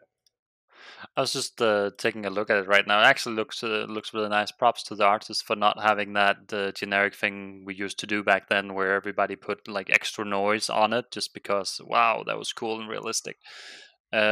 So yeah, that looks awesome. But I could see how it would be repetitive because it is in the gray tones, right? It has a lot of the faded colors. It's not like we go from blue to green to yellow. It's very clearly most of it is metal and concrete. Yeah, no, yeah, for sure. It's definitely one of those games where, and one of the other thing is, I find these sort of games, they were amazing to play back then, but they don't stand the test of time in terms of wanting to play it now. Like I Hmm. played other games on PSP recently, on my DS, on 3DS, FPS and non-FPS games, and the ones that were, like you said, had pre-made levels. There was a the pre-made path that you had to follow. There were bosses, enemies, etc. Like they were just so well made, a lot of them, and Hmm. they still stand up amazingly well today. Take GTA for example. You go to an early 2000 GTA game like GTA 3, it's still an amazing experience to play. Hmm. It's a very Very rich much agree. experience. The thing with procedural is also you, depending on the level of procedural generation, of course, you don't necessarily know what will happen to the player. You might end up putting them in a position that you did not want to put them in. And they can usually stray pretty far off the actual goal that they're supposed to solve, which can be a good and a bad thing. But yeah, so it just depends a lot on what you want to build. Oh yeah, and talking about where the player might end up. I remember some of these games like Coded Arms, the procedural generation. Sometimes you would spawn in the level, and it would just be a bit too difficult from the start, and then Hmm. some, you would be, going around, navigating the level, and it was a little while before you actually interacted in any meaningful way with the world. So yeah, there's definitely a Hmm. problem there. But again, that's where the rule set comes in, Yeah. having some sort of predefined rules. Like you might be like, a room can't be bigger than this or smaller than this size. You can't have, an enemy that's this powerful too near the spawn point, for example. These sort of rules, and they're pretty easy rules to be fair, but they help a lot. Hmm. So, we've been talking about Fortnite. We spoke about Apple. I want to ask about what's your opinions with, Epic Games, Fortnite, and, the Apple feud. Um, Basically, Epic Games is just asking for Apple to not get their cut for their services, right? That's at least how I see it.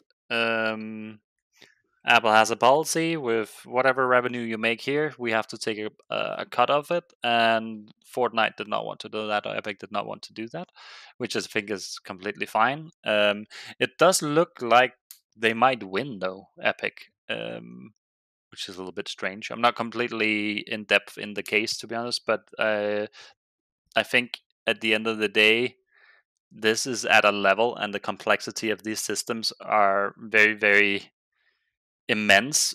Apple has monopoly on some things, and there's some some rules that might be like laws that'll be implemented across the world due to these kind of cases. So yeah, we'll see where it ends up. Hopefully, it comes at the benefit of the game developers.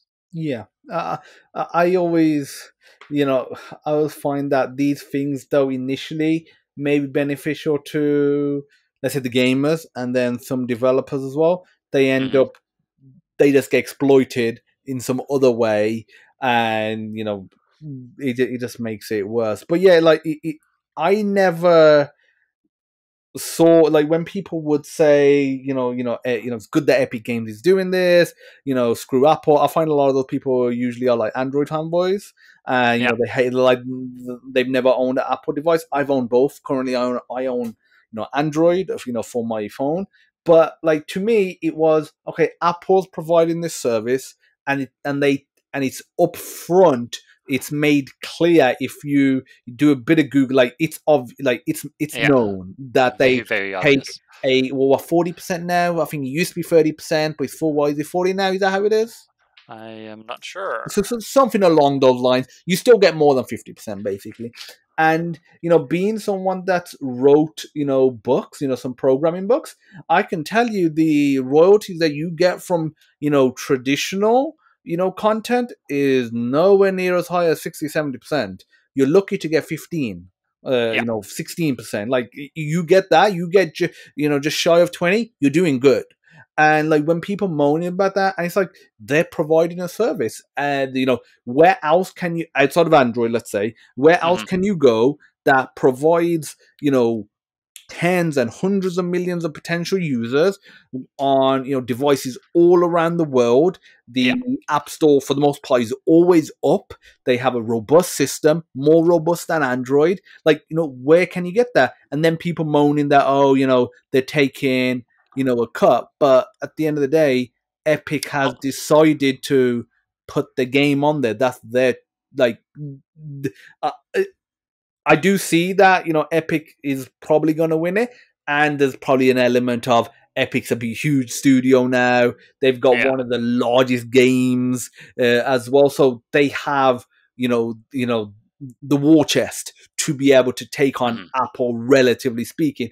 Obviously, an indie is not going to have that, but I never, like, when I would hear about it, I would hear people complain. It's like, don't put it on Apple. Like, you have a problem with it, put it on Android, put it on Steam, like put it somewhere else, and let me know how it goes for you. Yeah, exactly. The thing is that it might be steep. I can see that, but that's because we don't have alternatives that they can do it. Um, there is the App Store, and there's Play Store. That's it. When it comes to the mobile ways of distributing the games, the other things you can do is then you can get deals with mobile developers, where it's like a standard app coming on the phones when they're released. You can do deals with publishers where they pay you upfront for building the games. There's lots of other ways to do it, but they're not as like easy approachable as the Play Store and the App Store. If you want to make mobile games, you'll have to pay the fee for sharing them on the big networks. That is how it is. Yeah, and again, personally, I don't see an issue with it. You have No. a choice to put it on there. They provide a service. Obviously, Apple say, if you're making money, you have to make it a certain way. If your app is on our platform, and they don't want you to circumvent it through some other means. But again, their rules, their platform. You don't like it. Obviously, Epic is in the position and has created their own store for PC, at least, obviously, for Hmm. mobile. But, a lot of people aren't in that position. It will be interesting, though, to see what comes of it if they win, and what sort of, legislation that will come about. Because it's like the legislation with, mobile phones in the EU have to have USB-C charging now. So Yeah. there's, it's almost guaranteed that the iPhone 15 is going to have a USB-C port, just because of EU law and some other laws around the world. I think that's a good thing, and I think that'll be good positive change. But let's see what change comes of the Apple and Fortnite feud. Yes, most definitely. I do think some of these companies have a little bit too much power at times, so it's good to see that somebody's railing it in. Yeah, trying to keep them in check. Yeah, which is, Hmm. not necessarily a bad thing, but I hope that it doesn't mean that they do. Apple does something that is fine for Epic and, let's say, some of the big studios, but then he ends up screwing over indie developers. Yeah, that would not be Because cool. that'll be the real test.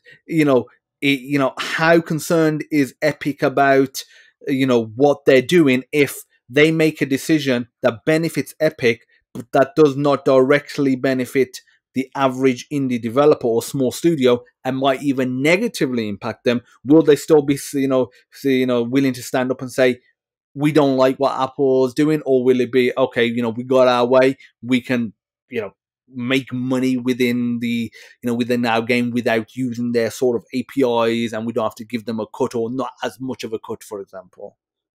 Yeah. Yeah. Okay. So Um, we spoke about tech stack. Talking about university degrees.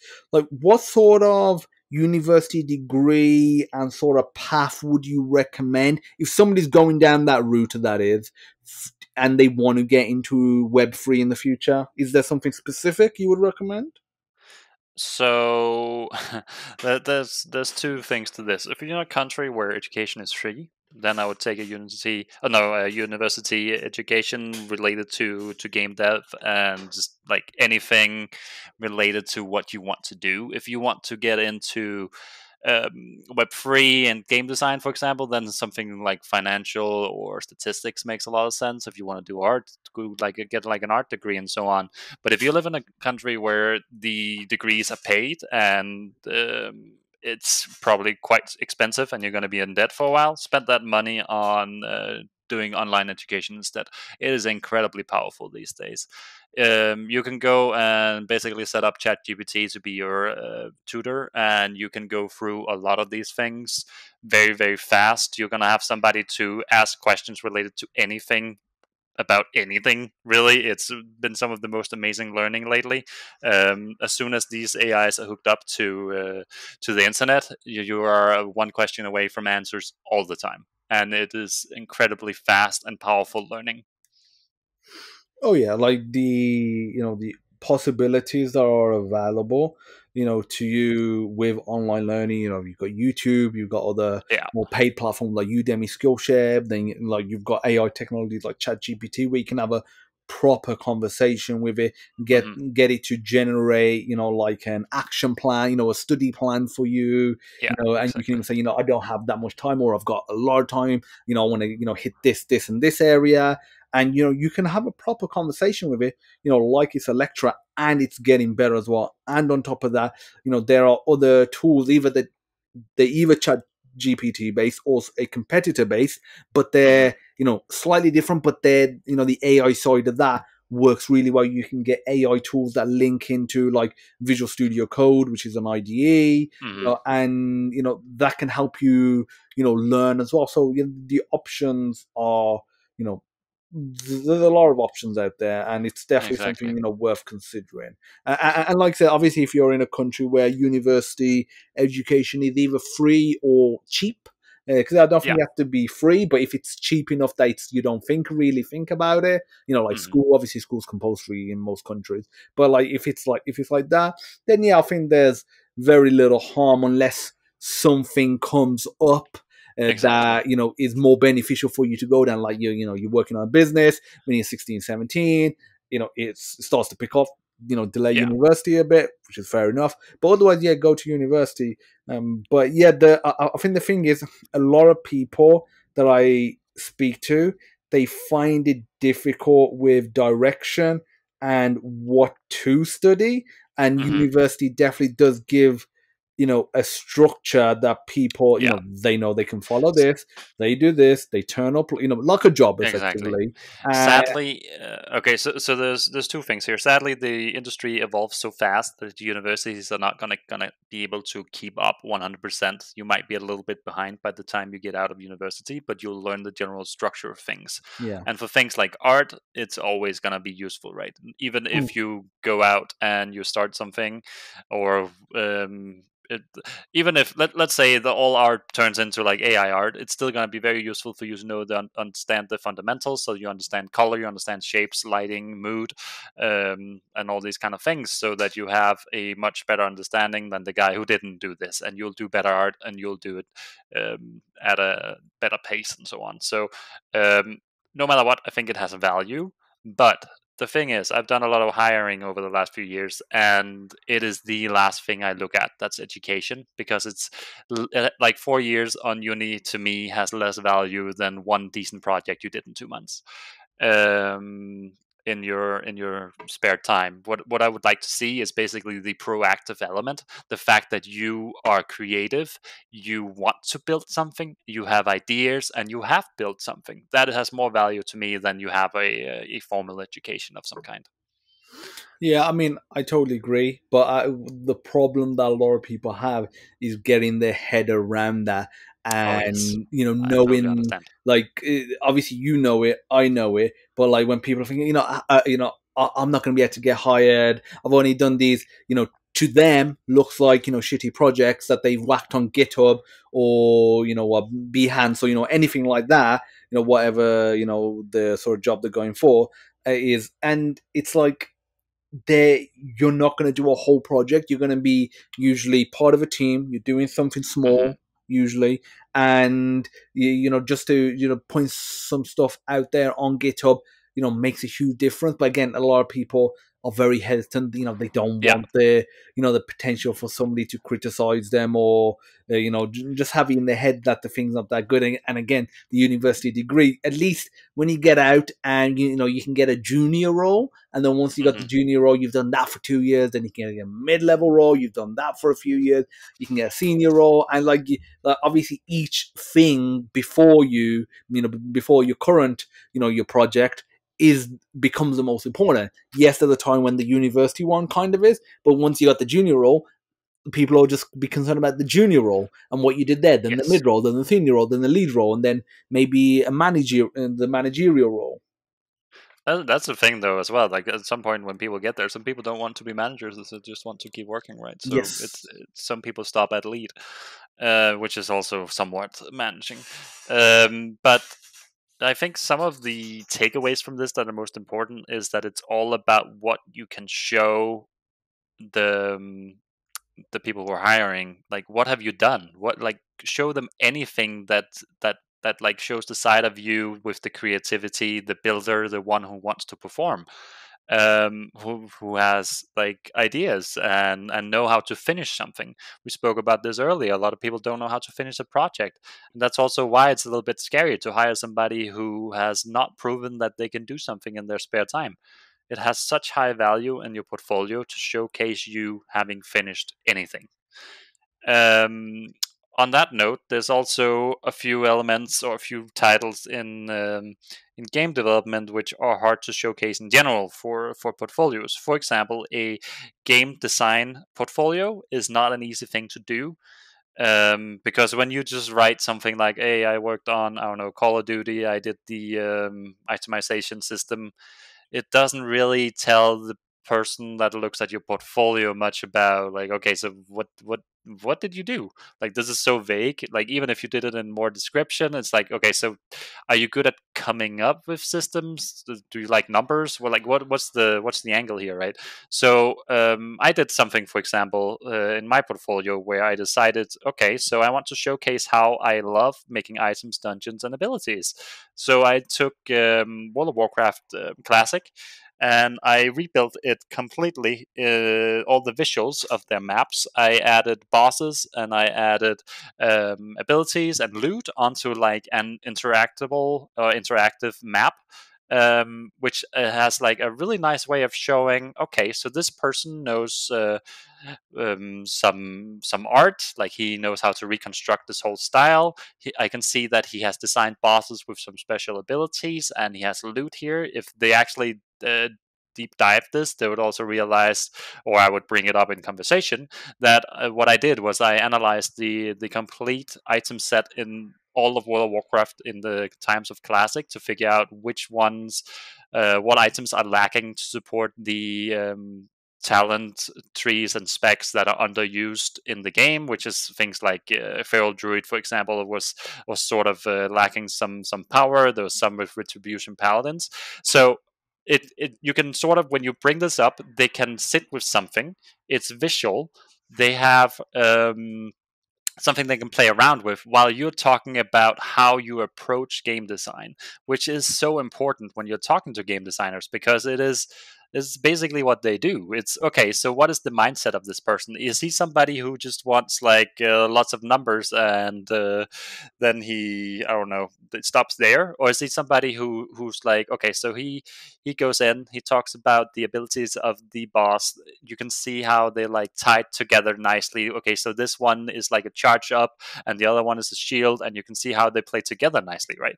So there's a lot of elements to that, and there's also the element of tying different systems together, which is also showcased in a demonstration like this, where you can also talk about how it's all tying together. So yeah, I think game designer is one of the harder ones to do products for. Obviously, a portfolio for an artist is easy.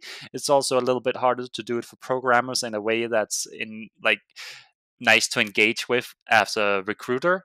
But if you can do something where there's any kind of visual to it, or you can join up with an artist and you can build a project together, that has more value than having a uni on your CV, basically. Oh yeah, 100%. And the other thing is, a lot of people, when they're doing like their own project, but they're not doing it for like entrepreneurship. They're not trying to start the next big game or project, and they're just trying to add to the portfolio. So there's a tendency to think it has to be new and unique, and it's like Hmm. you're not trying to create a business idea here. Like if you're talking about games and let's say programming, just clone games. Obviously, Yeah. like just clone, a simple, Pong game initially, an Arkanoid breakout game, and then if you're a bit more with it, or if you're doing AI, look into Pac-Man, because the Pac-Man AI is pretty, complicated. Tic-tac-toe, these sort of games, clone them, have them on your, GitHub page. Make sure it's well documented. That's another big thing.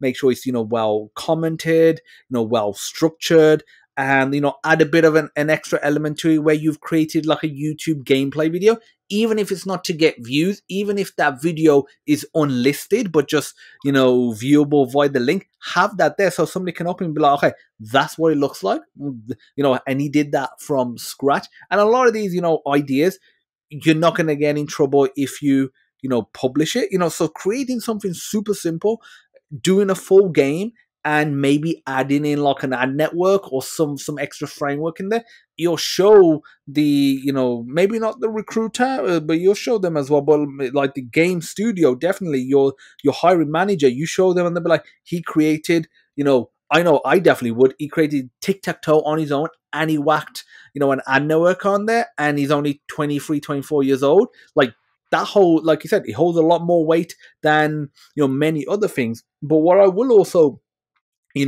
say is it's not an either, all situation. I know a lot of people No. that do a university degree, they don't build their portfolio whilst they're doing that. I think, the degree will be enough. Yes, they'll get that junior role, but what if you could, maybe go into, so some people you can go to a mid-level role, straight away. Like, do the degree, fine, in your spare time, using the skills that you've used. So if it's programming, let's say if you're using C++, you're using Unreal. If it's, to do with an artist, you're using Photoshop, whatever it is, or a modeler, you're using Blender, you're using 3ds Max, build up that portfolio over those 3-4 years. It adds up real quickly if you're consistently doing it. Plus, it means that you're going to get a better grade because you are, refining those skills, and you're Yeah. doing it in a fun way. And then that was another interesting point you made, was working with someone. So like showing the studio that, okay, yeah, I made this game. I just did the coding, but I worked with an artist. Like Hmm. they'll see that and be like, okay, we know they can do the coding. We know they can do it from start to finish, and they have, a creative spark in them. But we also know that they can work with someone and do it from start to finish, because that's a very difficult thing. Because I've seen a lot of people, try to start things, and you talk to them before they're starting it or at the start, and they're talking about it as if it's the next best thing since sliced bread, and then you talk to them Hmm. 6 months later, and it's just falling apart, and it's always a team issue. Exactly. Okay, so I have a trick for this. Game jams. Use them. Join them all. It's a short period. You take out like a weekend, for example, and you finish your project. You hand it in. You're done, and then you do it again, and you do it again until you get really good at it. This shows a few things, because it shows that you can finish the project. It shows you have creative and you can come up with something in a short time, and it also shows that you can like build things on time, right? Like in the sense that you have a timeline, and we got to do and finish it. We got to scope it right. We can't have a billion features. um, it's uh, it's actually one of the more impressive things is to be good at game jams. Oh yeah, like what you'll learn doing a game jam is, you'll learn a lot, or any sort of dev Hmm. jam in general, and you'll show that you work well under pressure, because you do not have a lot of time, especially the ones that are literally just a period of a weekend, and Yeah. and you're doing it, and if you join one of those jams and you form a team with someone there, that'll hold a lot of weight as well, because it shows that quickly you formed the team, quickly you worked well with them to be able to Hmm. bring a product you know to the end. And it doesn't matter if you don't win the jam. And I think that's I think that a lot Yeah. of people have, is that, oh, I didn't win first, second, or third, but it's just Oh, like but you did. you created it, like you made it. Exactly. You got that out of it, or you got out of it exactly what you're supposed to get out of it. You're supposed to get that making games under pressure, and just like building something. Is That's the whole idea of the game jam. It's not about winning, it's participation. And it's working usually with people that you don't necessarily know beforehand, which is pretty awesome as well. And then you can like sort of take it to the next level, right? You can Some games you can finish them up afterwards. At Nordic Game Jam, for example, there was a game called What the Golf one of the years, and then it ended up finishing it, releasing it, and had amazing success with it. They built a studio based on it. So it happens at times that these projects turn into something really brilliant. I have done something for 2 years that is somewhat similar to game jams. When I worked at Kilo, I was on a team called Ideas Lab, which was basically start designing and finishing a game each week, every single week. I did that for 2 years, over 100 different titles and something like that, and it was quite intense. But Oh that yeah. that teaches you to do things that you are not comfortable with usually. Like if you don't know animation but you need it, you'll figure it out. If you don't know how to do sound design, well, you'll learn. There's a lot of things in this, but I feel like Game Jam is sort of like that. It's just a little bit more intense. And it's like with a nice break in between, so it's not consistent like what I did. Oh yeah, for sure. And talking about game jams, there's a by the time this episode airs, it will probably be finished. But called JS13 Games. On one of the panel members for doing the votes. But like that's a cool game jam to check out. So that's JS13 Hmm. game 13K games, and the game jam is about making a JavaScript game under 13 Hmm. kilobytes. So trying to keep it as lean as possible, and some really Really cool impressive. stuff come out of it. And there's all sorts of jams out there, and you can even do it personally yourself. So let's say if you're waiting for a game jam, there isn't one right now. There's usually plenty around, but like if there isn't, you can say, okay, I'm gonna make a game. It's only gonna be this weekend. That's it. Hmm. And I'm gonna maybe showcase it. This is another thing. Like, do a little presentation to friends or family, or some like that'll help improve your communication skills. It'll help improve you'll make you focus, because you'll be like, okay, I've organized some sort of meetup, like friends are coming around or Yeah. families coming around on Sunday night or Monday night, for example. I've got to get something done, because otherwise it's going to just look stupid that I've invited them to assess my game that I made over the weekend, and all I got done was a character drawn on screen, and then I gave up. Hmm. Yeah. But you can always go to itch.io/jams. I believe there's at any point in time at least 100 game jams. So there's lots to do. We're not the only ones who are excited about this. Another approach is also at Uni, for example, to set up an actual on-location game jam. You don't need that many people. You just need at least two teams competing, right? And then you can do a proper jam against each other. But you can do this solo with your friend. If you're two people, pick a find a generator or something like that. Get some random subjects, and then just boom, go build a game. It is more fun though when you're locked in or competing, which means that you're a little bit more like forced to do it, kind of thing. So you don't just jump out of it because, oh no, the subject wasn't fun, no, we didn't make anything fun in the first 3 hours or whatever. Because that is a thing though. I've also won game jams where we pivoted like 4 hours before actually the jam was over, and we just like rushed something together because we got the best idea at the end, which is rough, but it happens at time, and it happens in the real world as well. Just like when we spoke about Fortnite, they built a massive game they thought would be successful about defending against zombies, but it actually turns out that the battle royale mod was the part that has value. Oh yeah, like you learn a lot about failure and iterating as well, and it's really valuable to understand that, and to understand it with a game jam. Even if you've been working on it for 2-3 days, and like I said, in the last few hours you make a 180. That's not that big of a deal. It's 2-3 days. Like, the last thing you want to do is never have that exposure. Work on something like. I've come across people that are working on like a game, and they've been working on it for like a year, 2 years, and they've never really tested it in front of people. They've never released an Mm. MVP. They haven't put much out there.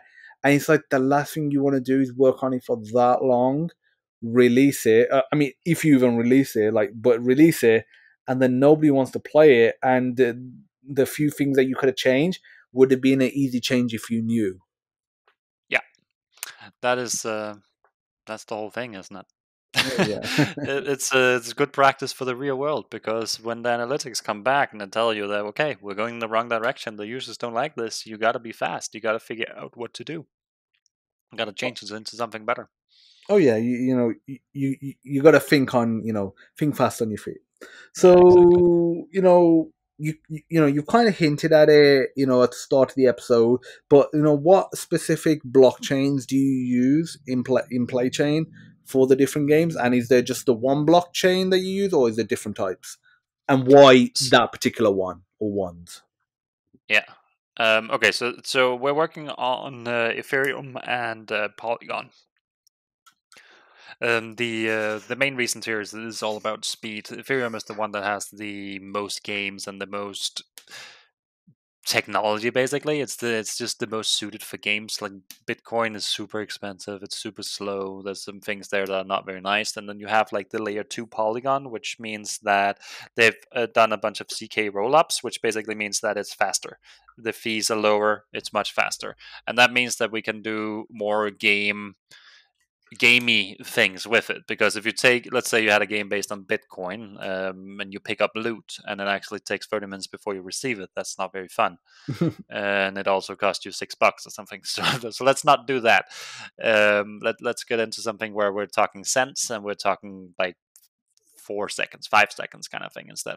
We also have some systems where it's in place where it's basically instant. And then they're doing a partnership with Muto currently to do an even faster and even better version. So that will probably be what we're using in our games going forward.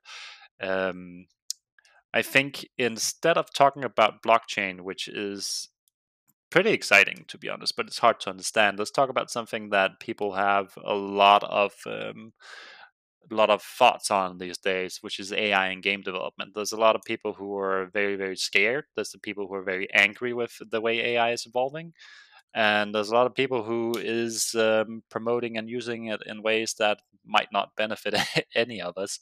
Um, so what happens right now is that we obviously have those big not riots, but like protests and so on in Hollywood about the whole thing with actors wanting to do their own work. They don't want to be 3D models who are just like uh, put on screen without them really knowing what's going on, kind of thing. But then we also have a big thing going on in games where games are not allowed to, games are using AI to generate a lot of the art. And it's at the cost of artists, at least in some cases. Um, the main thing here is that yes, I'm all pro AI. By the way, I love these kind of tools. I love the power that it gives me, in the sense that I can move forward so much faster. Obviously, we're not in a place yet where you can use anything one to one. You can't generate anything from with AI right now and use any games one to one because it's simply not at that stage yet. But it's gonna come, and it's gonna come really quick. Because if you go like back just a year, I don't know if you know the tool Midjourney. Yes, I do. I've used it a little bit, not too much, because as a programmer myself, the more text-based Chat GPT and AI tools do. I wouldn't say interest me more, because the reality is I'm not that good of an artist. I've never honed those skills. So I would love to learn more those tools. So it does interest me, definitely. But I have not contributed as much time as I have with Chat GPT, for example. But yes, I have heard of Midjourney. So, for everybody who might not have heard of it, is basically a tool where you write in some text prompt and then you get a visual image back of some kind.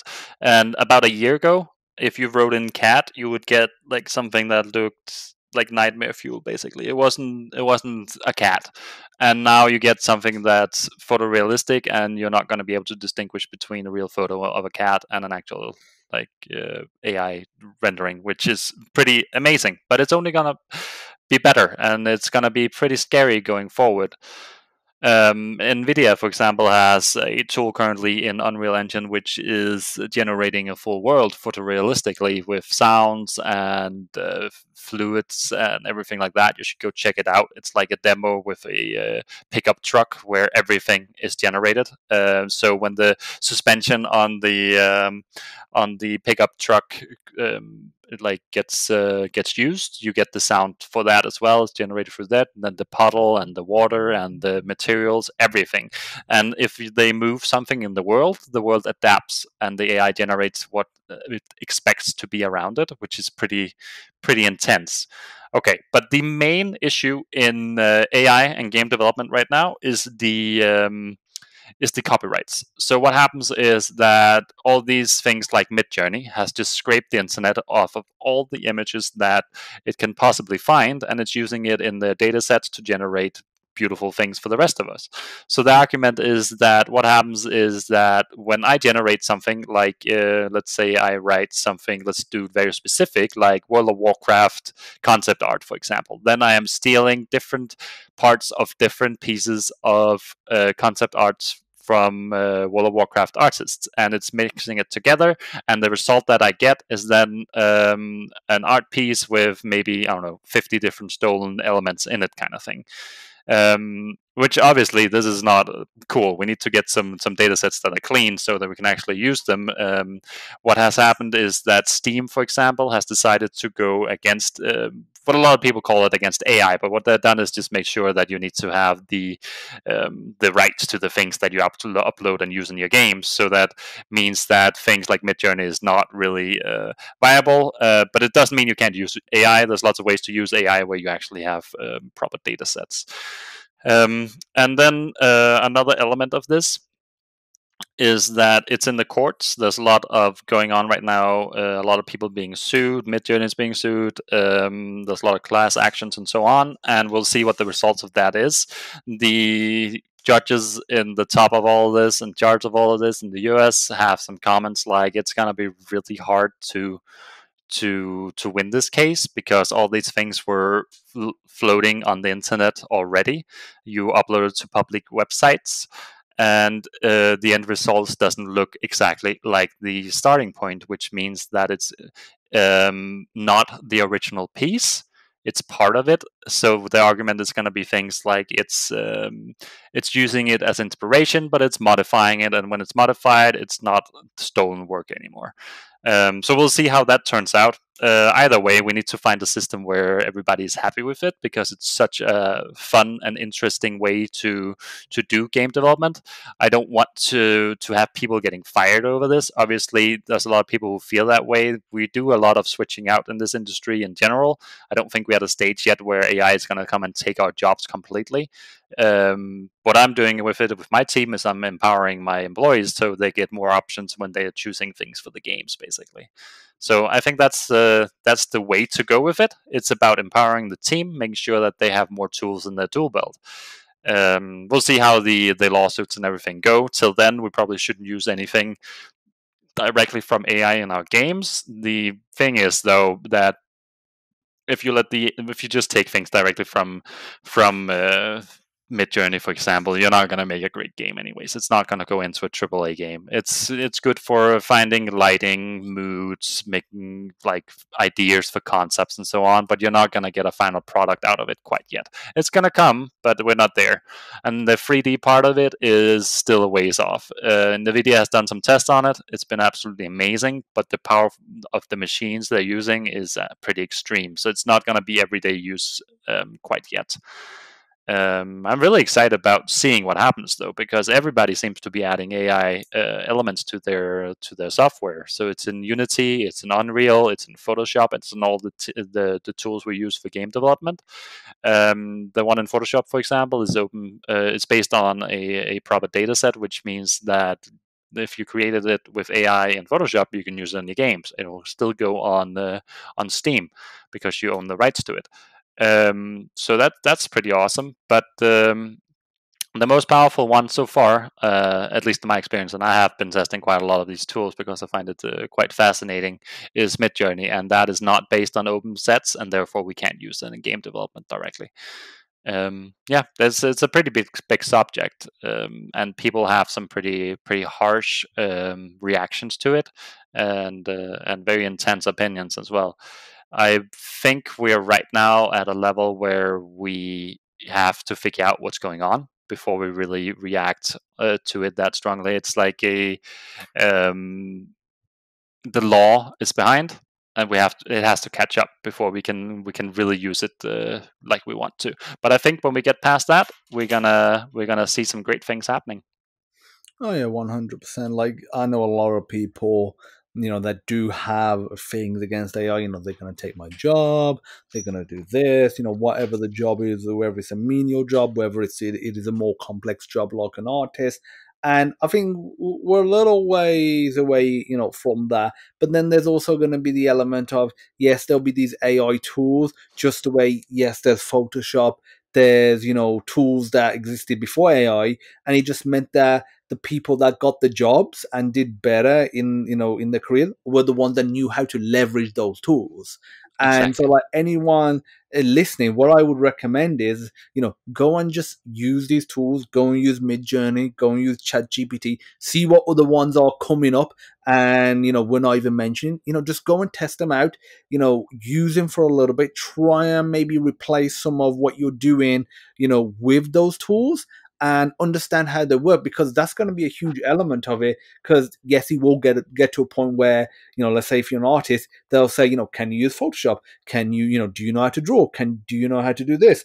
And then, do you also know how to leverage Midjourney with, with ChatGPT Hmm. within, this context? That's definitely going to be a real thing. It's not going to be a matter of, oh, we're not going to use artists anymore, and programmers will just use Midjourney, and then eventually Hmm. we're not going to use programmers anymore, where the manager or the founder will just use ChatGPT. It's a matter of, okay, can you leverage this tool? How good are you at leveraging this tool? And Exactly. there's always these revolutions. Obviously, crypto is still a very ongoing one. Blockchain is still a very ongoing one. So if we ignore that, the internet was obviously a big revolution. Like in the 90s and early 2000s.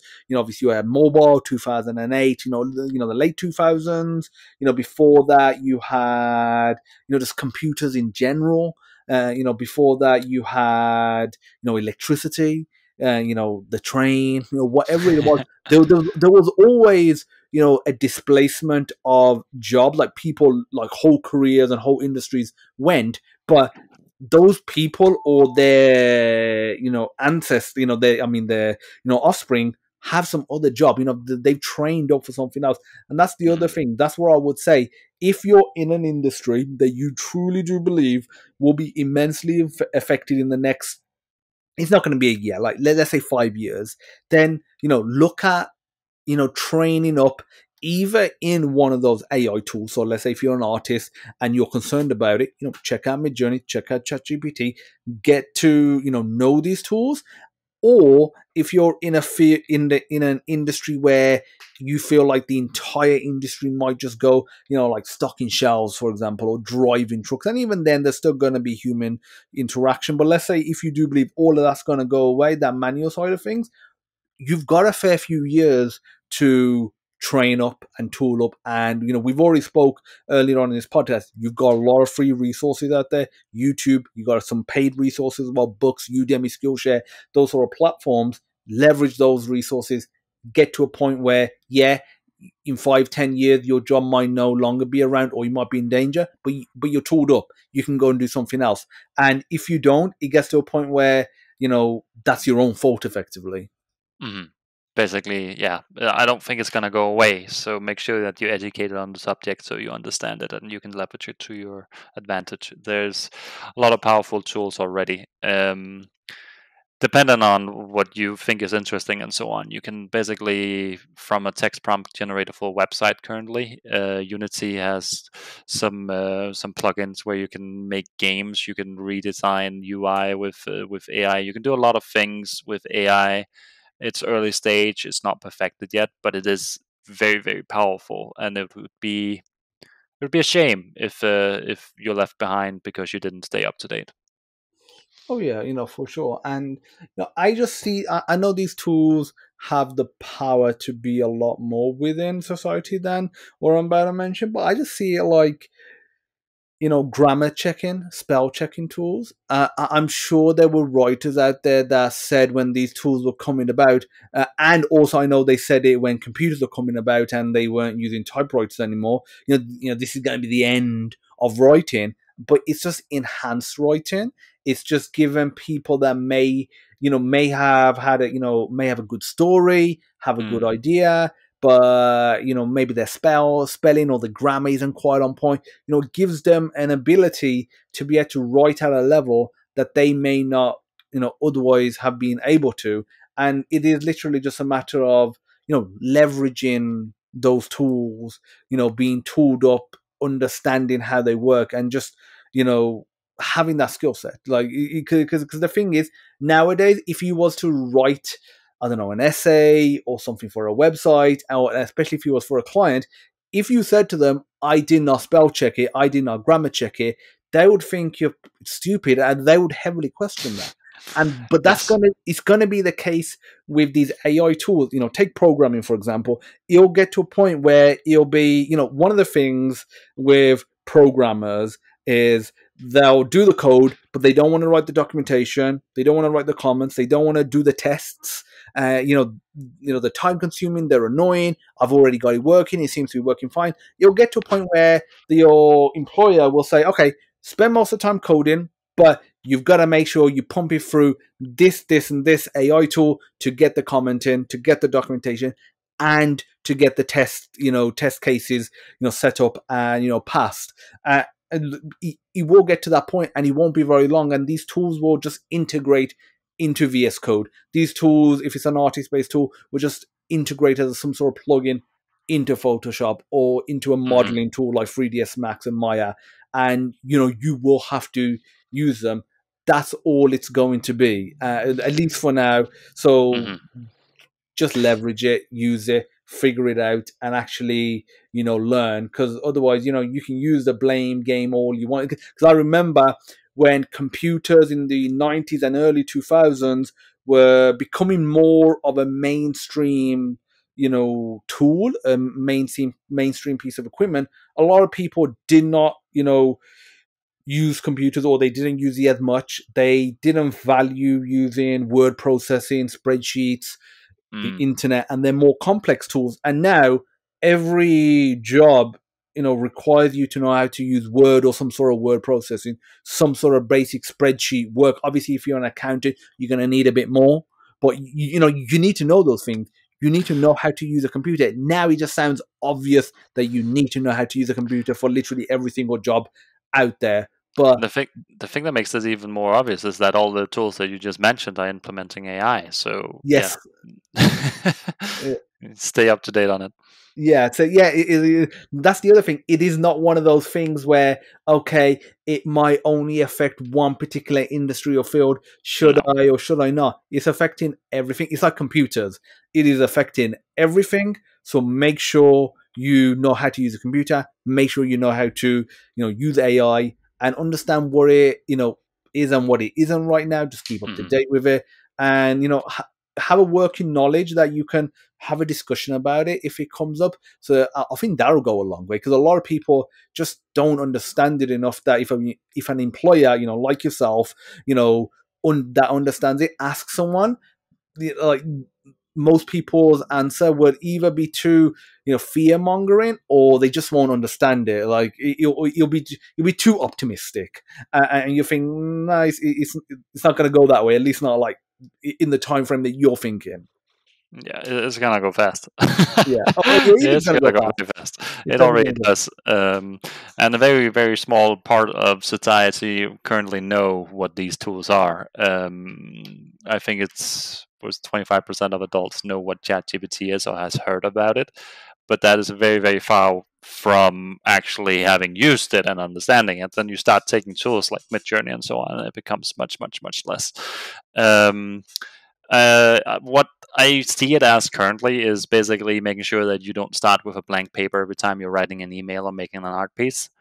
You have something to go on, because that staring at that blank piece of paper is not very, very it's not easy at all times. So it gives you a little bit of a starting point, which is quite great.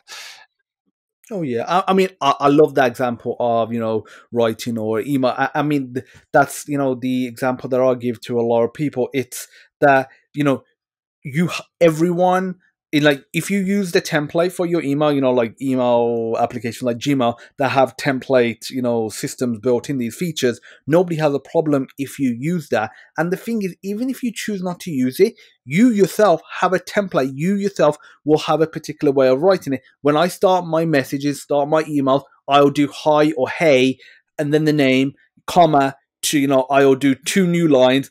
I'll go into it, probably 2-3 paragraphs. I'll end it with kind regards, new line for Han, and saying, like, that's my, format. Even if I'm not using a template, I'm using a template that's in my head. So why not just leverage a tool that can, do that for you, make it a little neater, and just optimize it.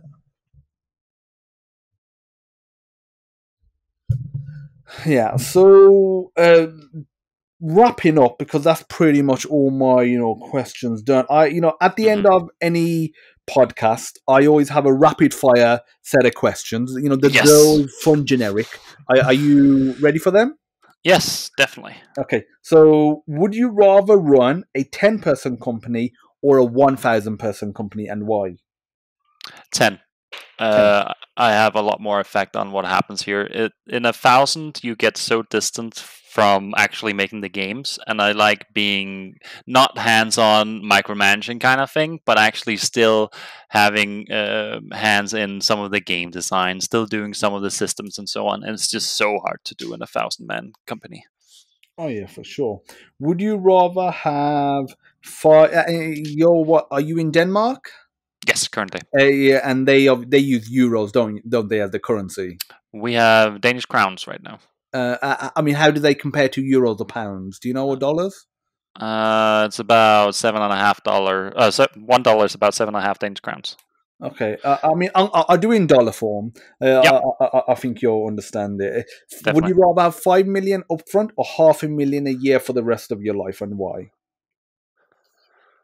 Well, 500,000 for the rest of my life a year. I think that would be, yeah, it's it would make a lot more sense. I'm not missing money currently, so it'll just be more in the end, right?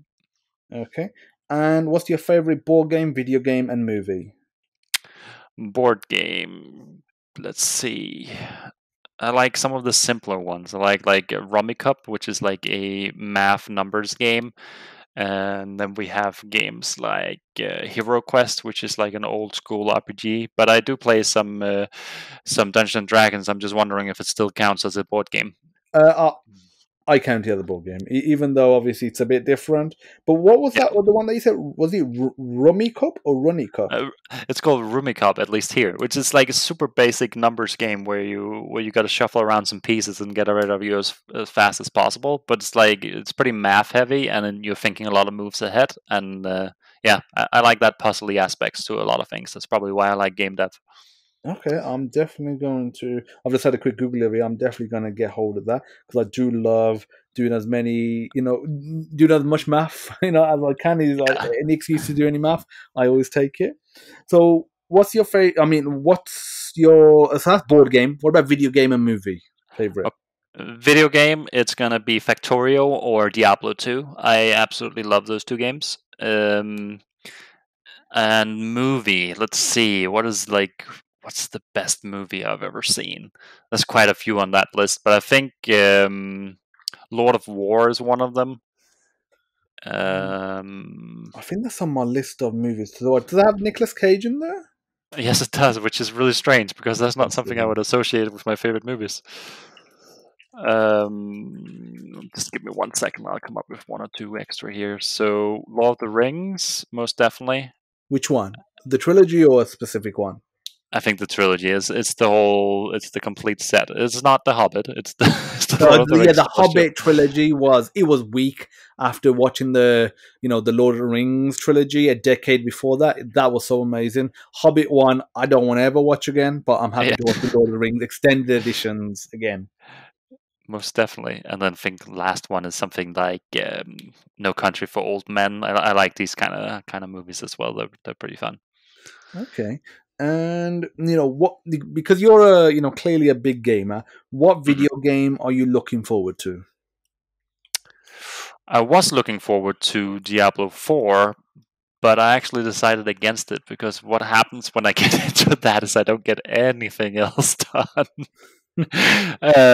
So now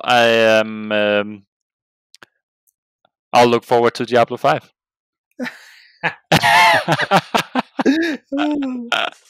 I absolutely love Diablo games, so yeah.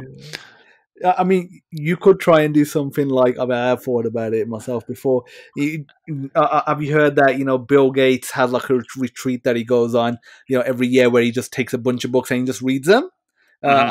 I mean, maybe not every year, but let's say maybe every couple of months, every quarter, or whatever it is, and, have either a few days away, a week away, rest period, And and just do just that. go crazy on games. Yeah. Arc 2 might be one of them though.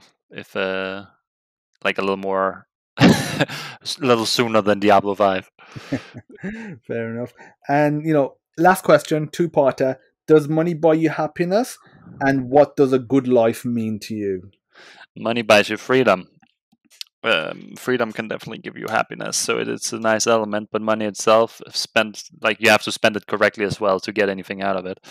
A good life is doing something that you love to do every single day, actually being excited about getting up and getting to like work or on whatever adventure you're doing. The opposite of dreading having to wake up, dreading Mondays, is just the saddest thing ever.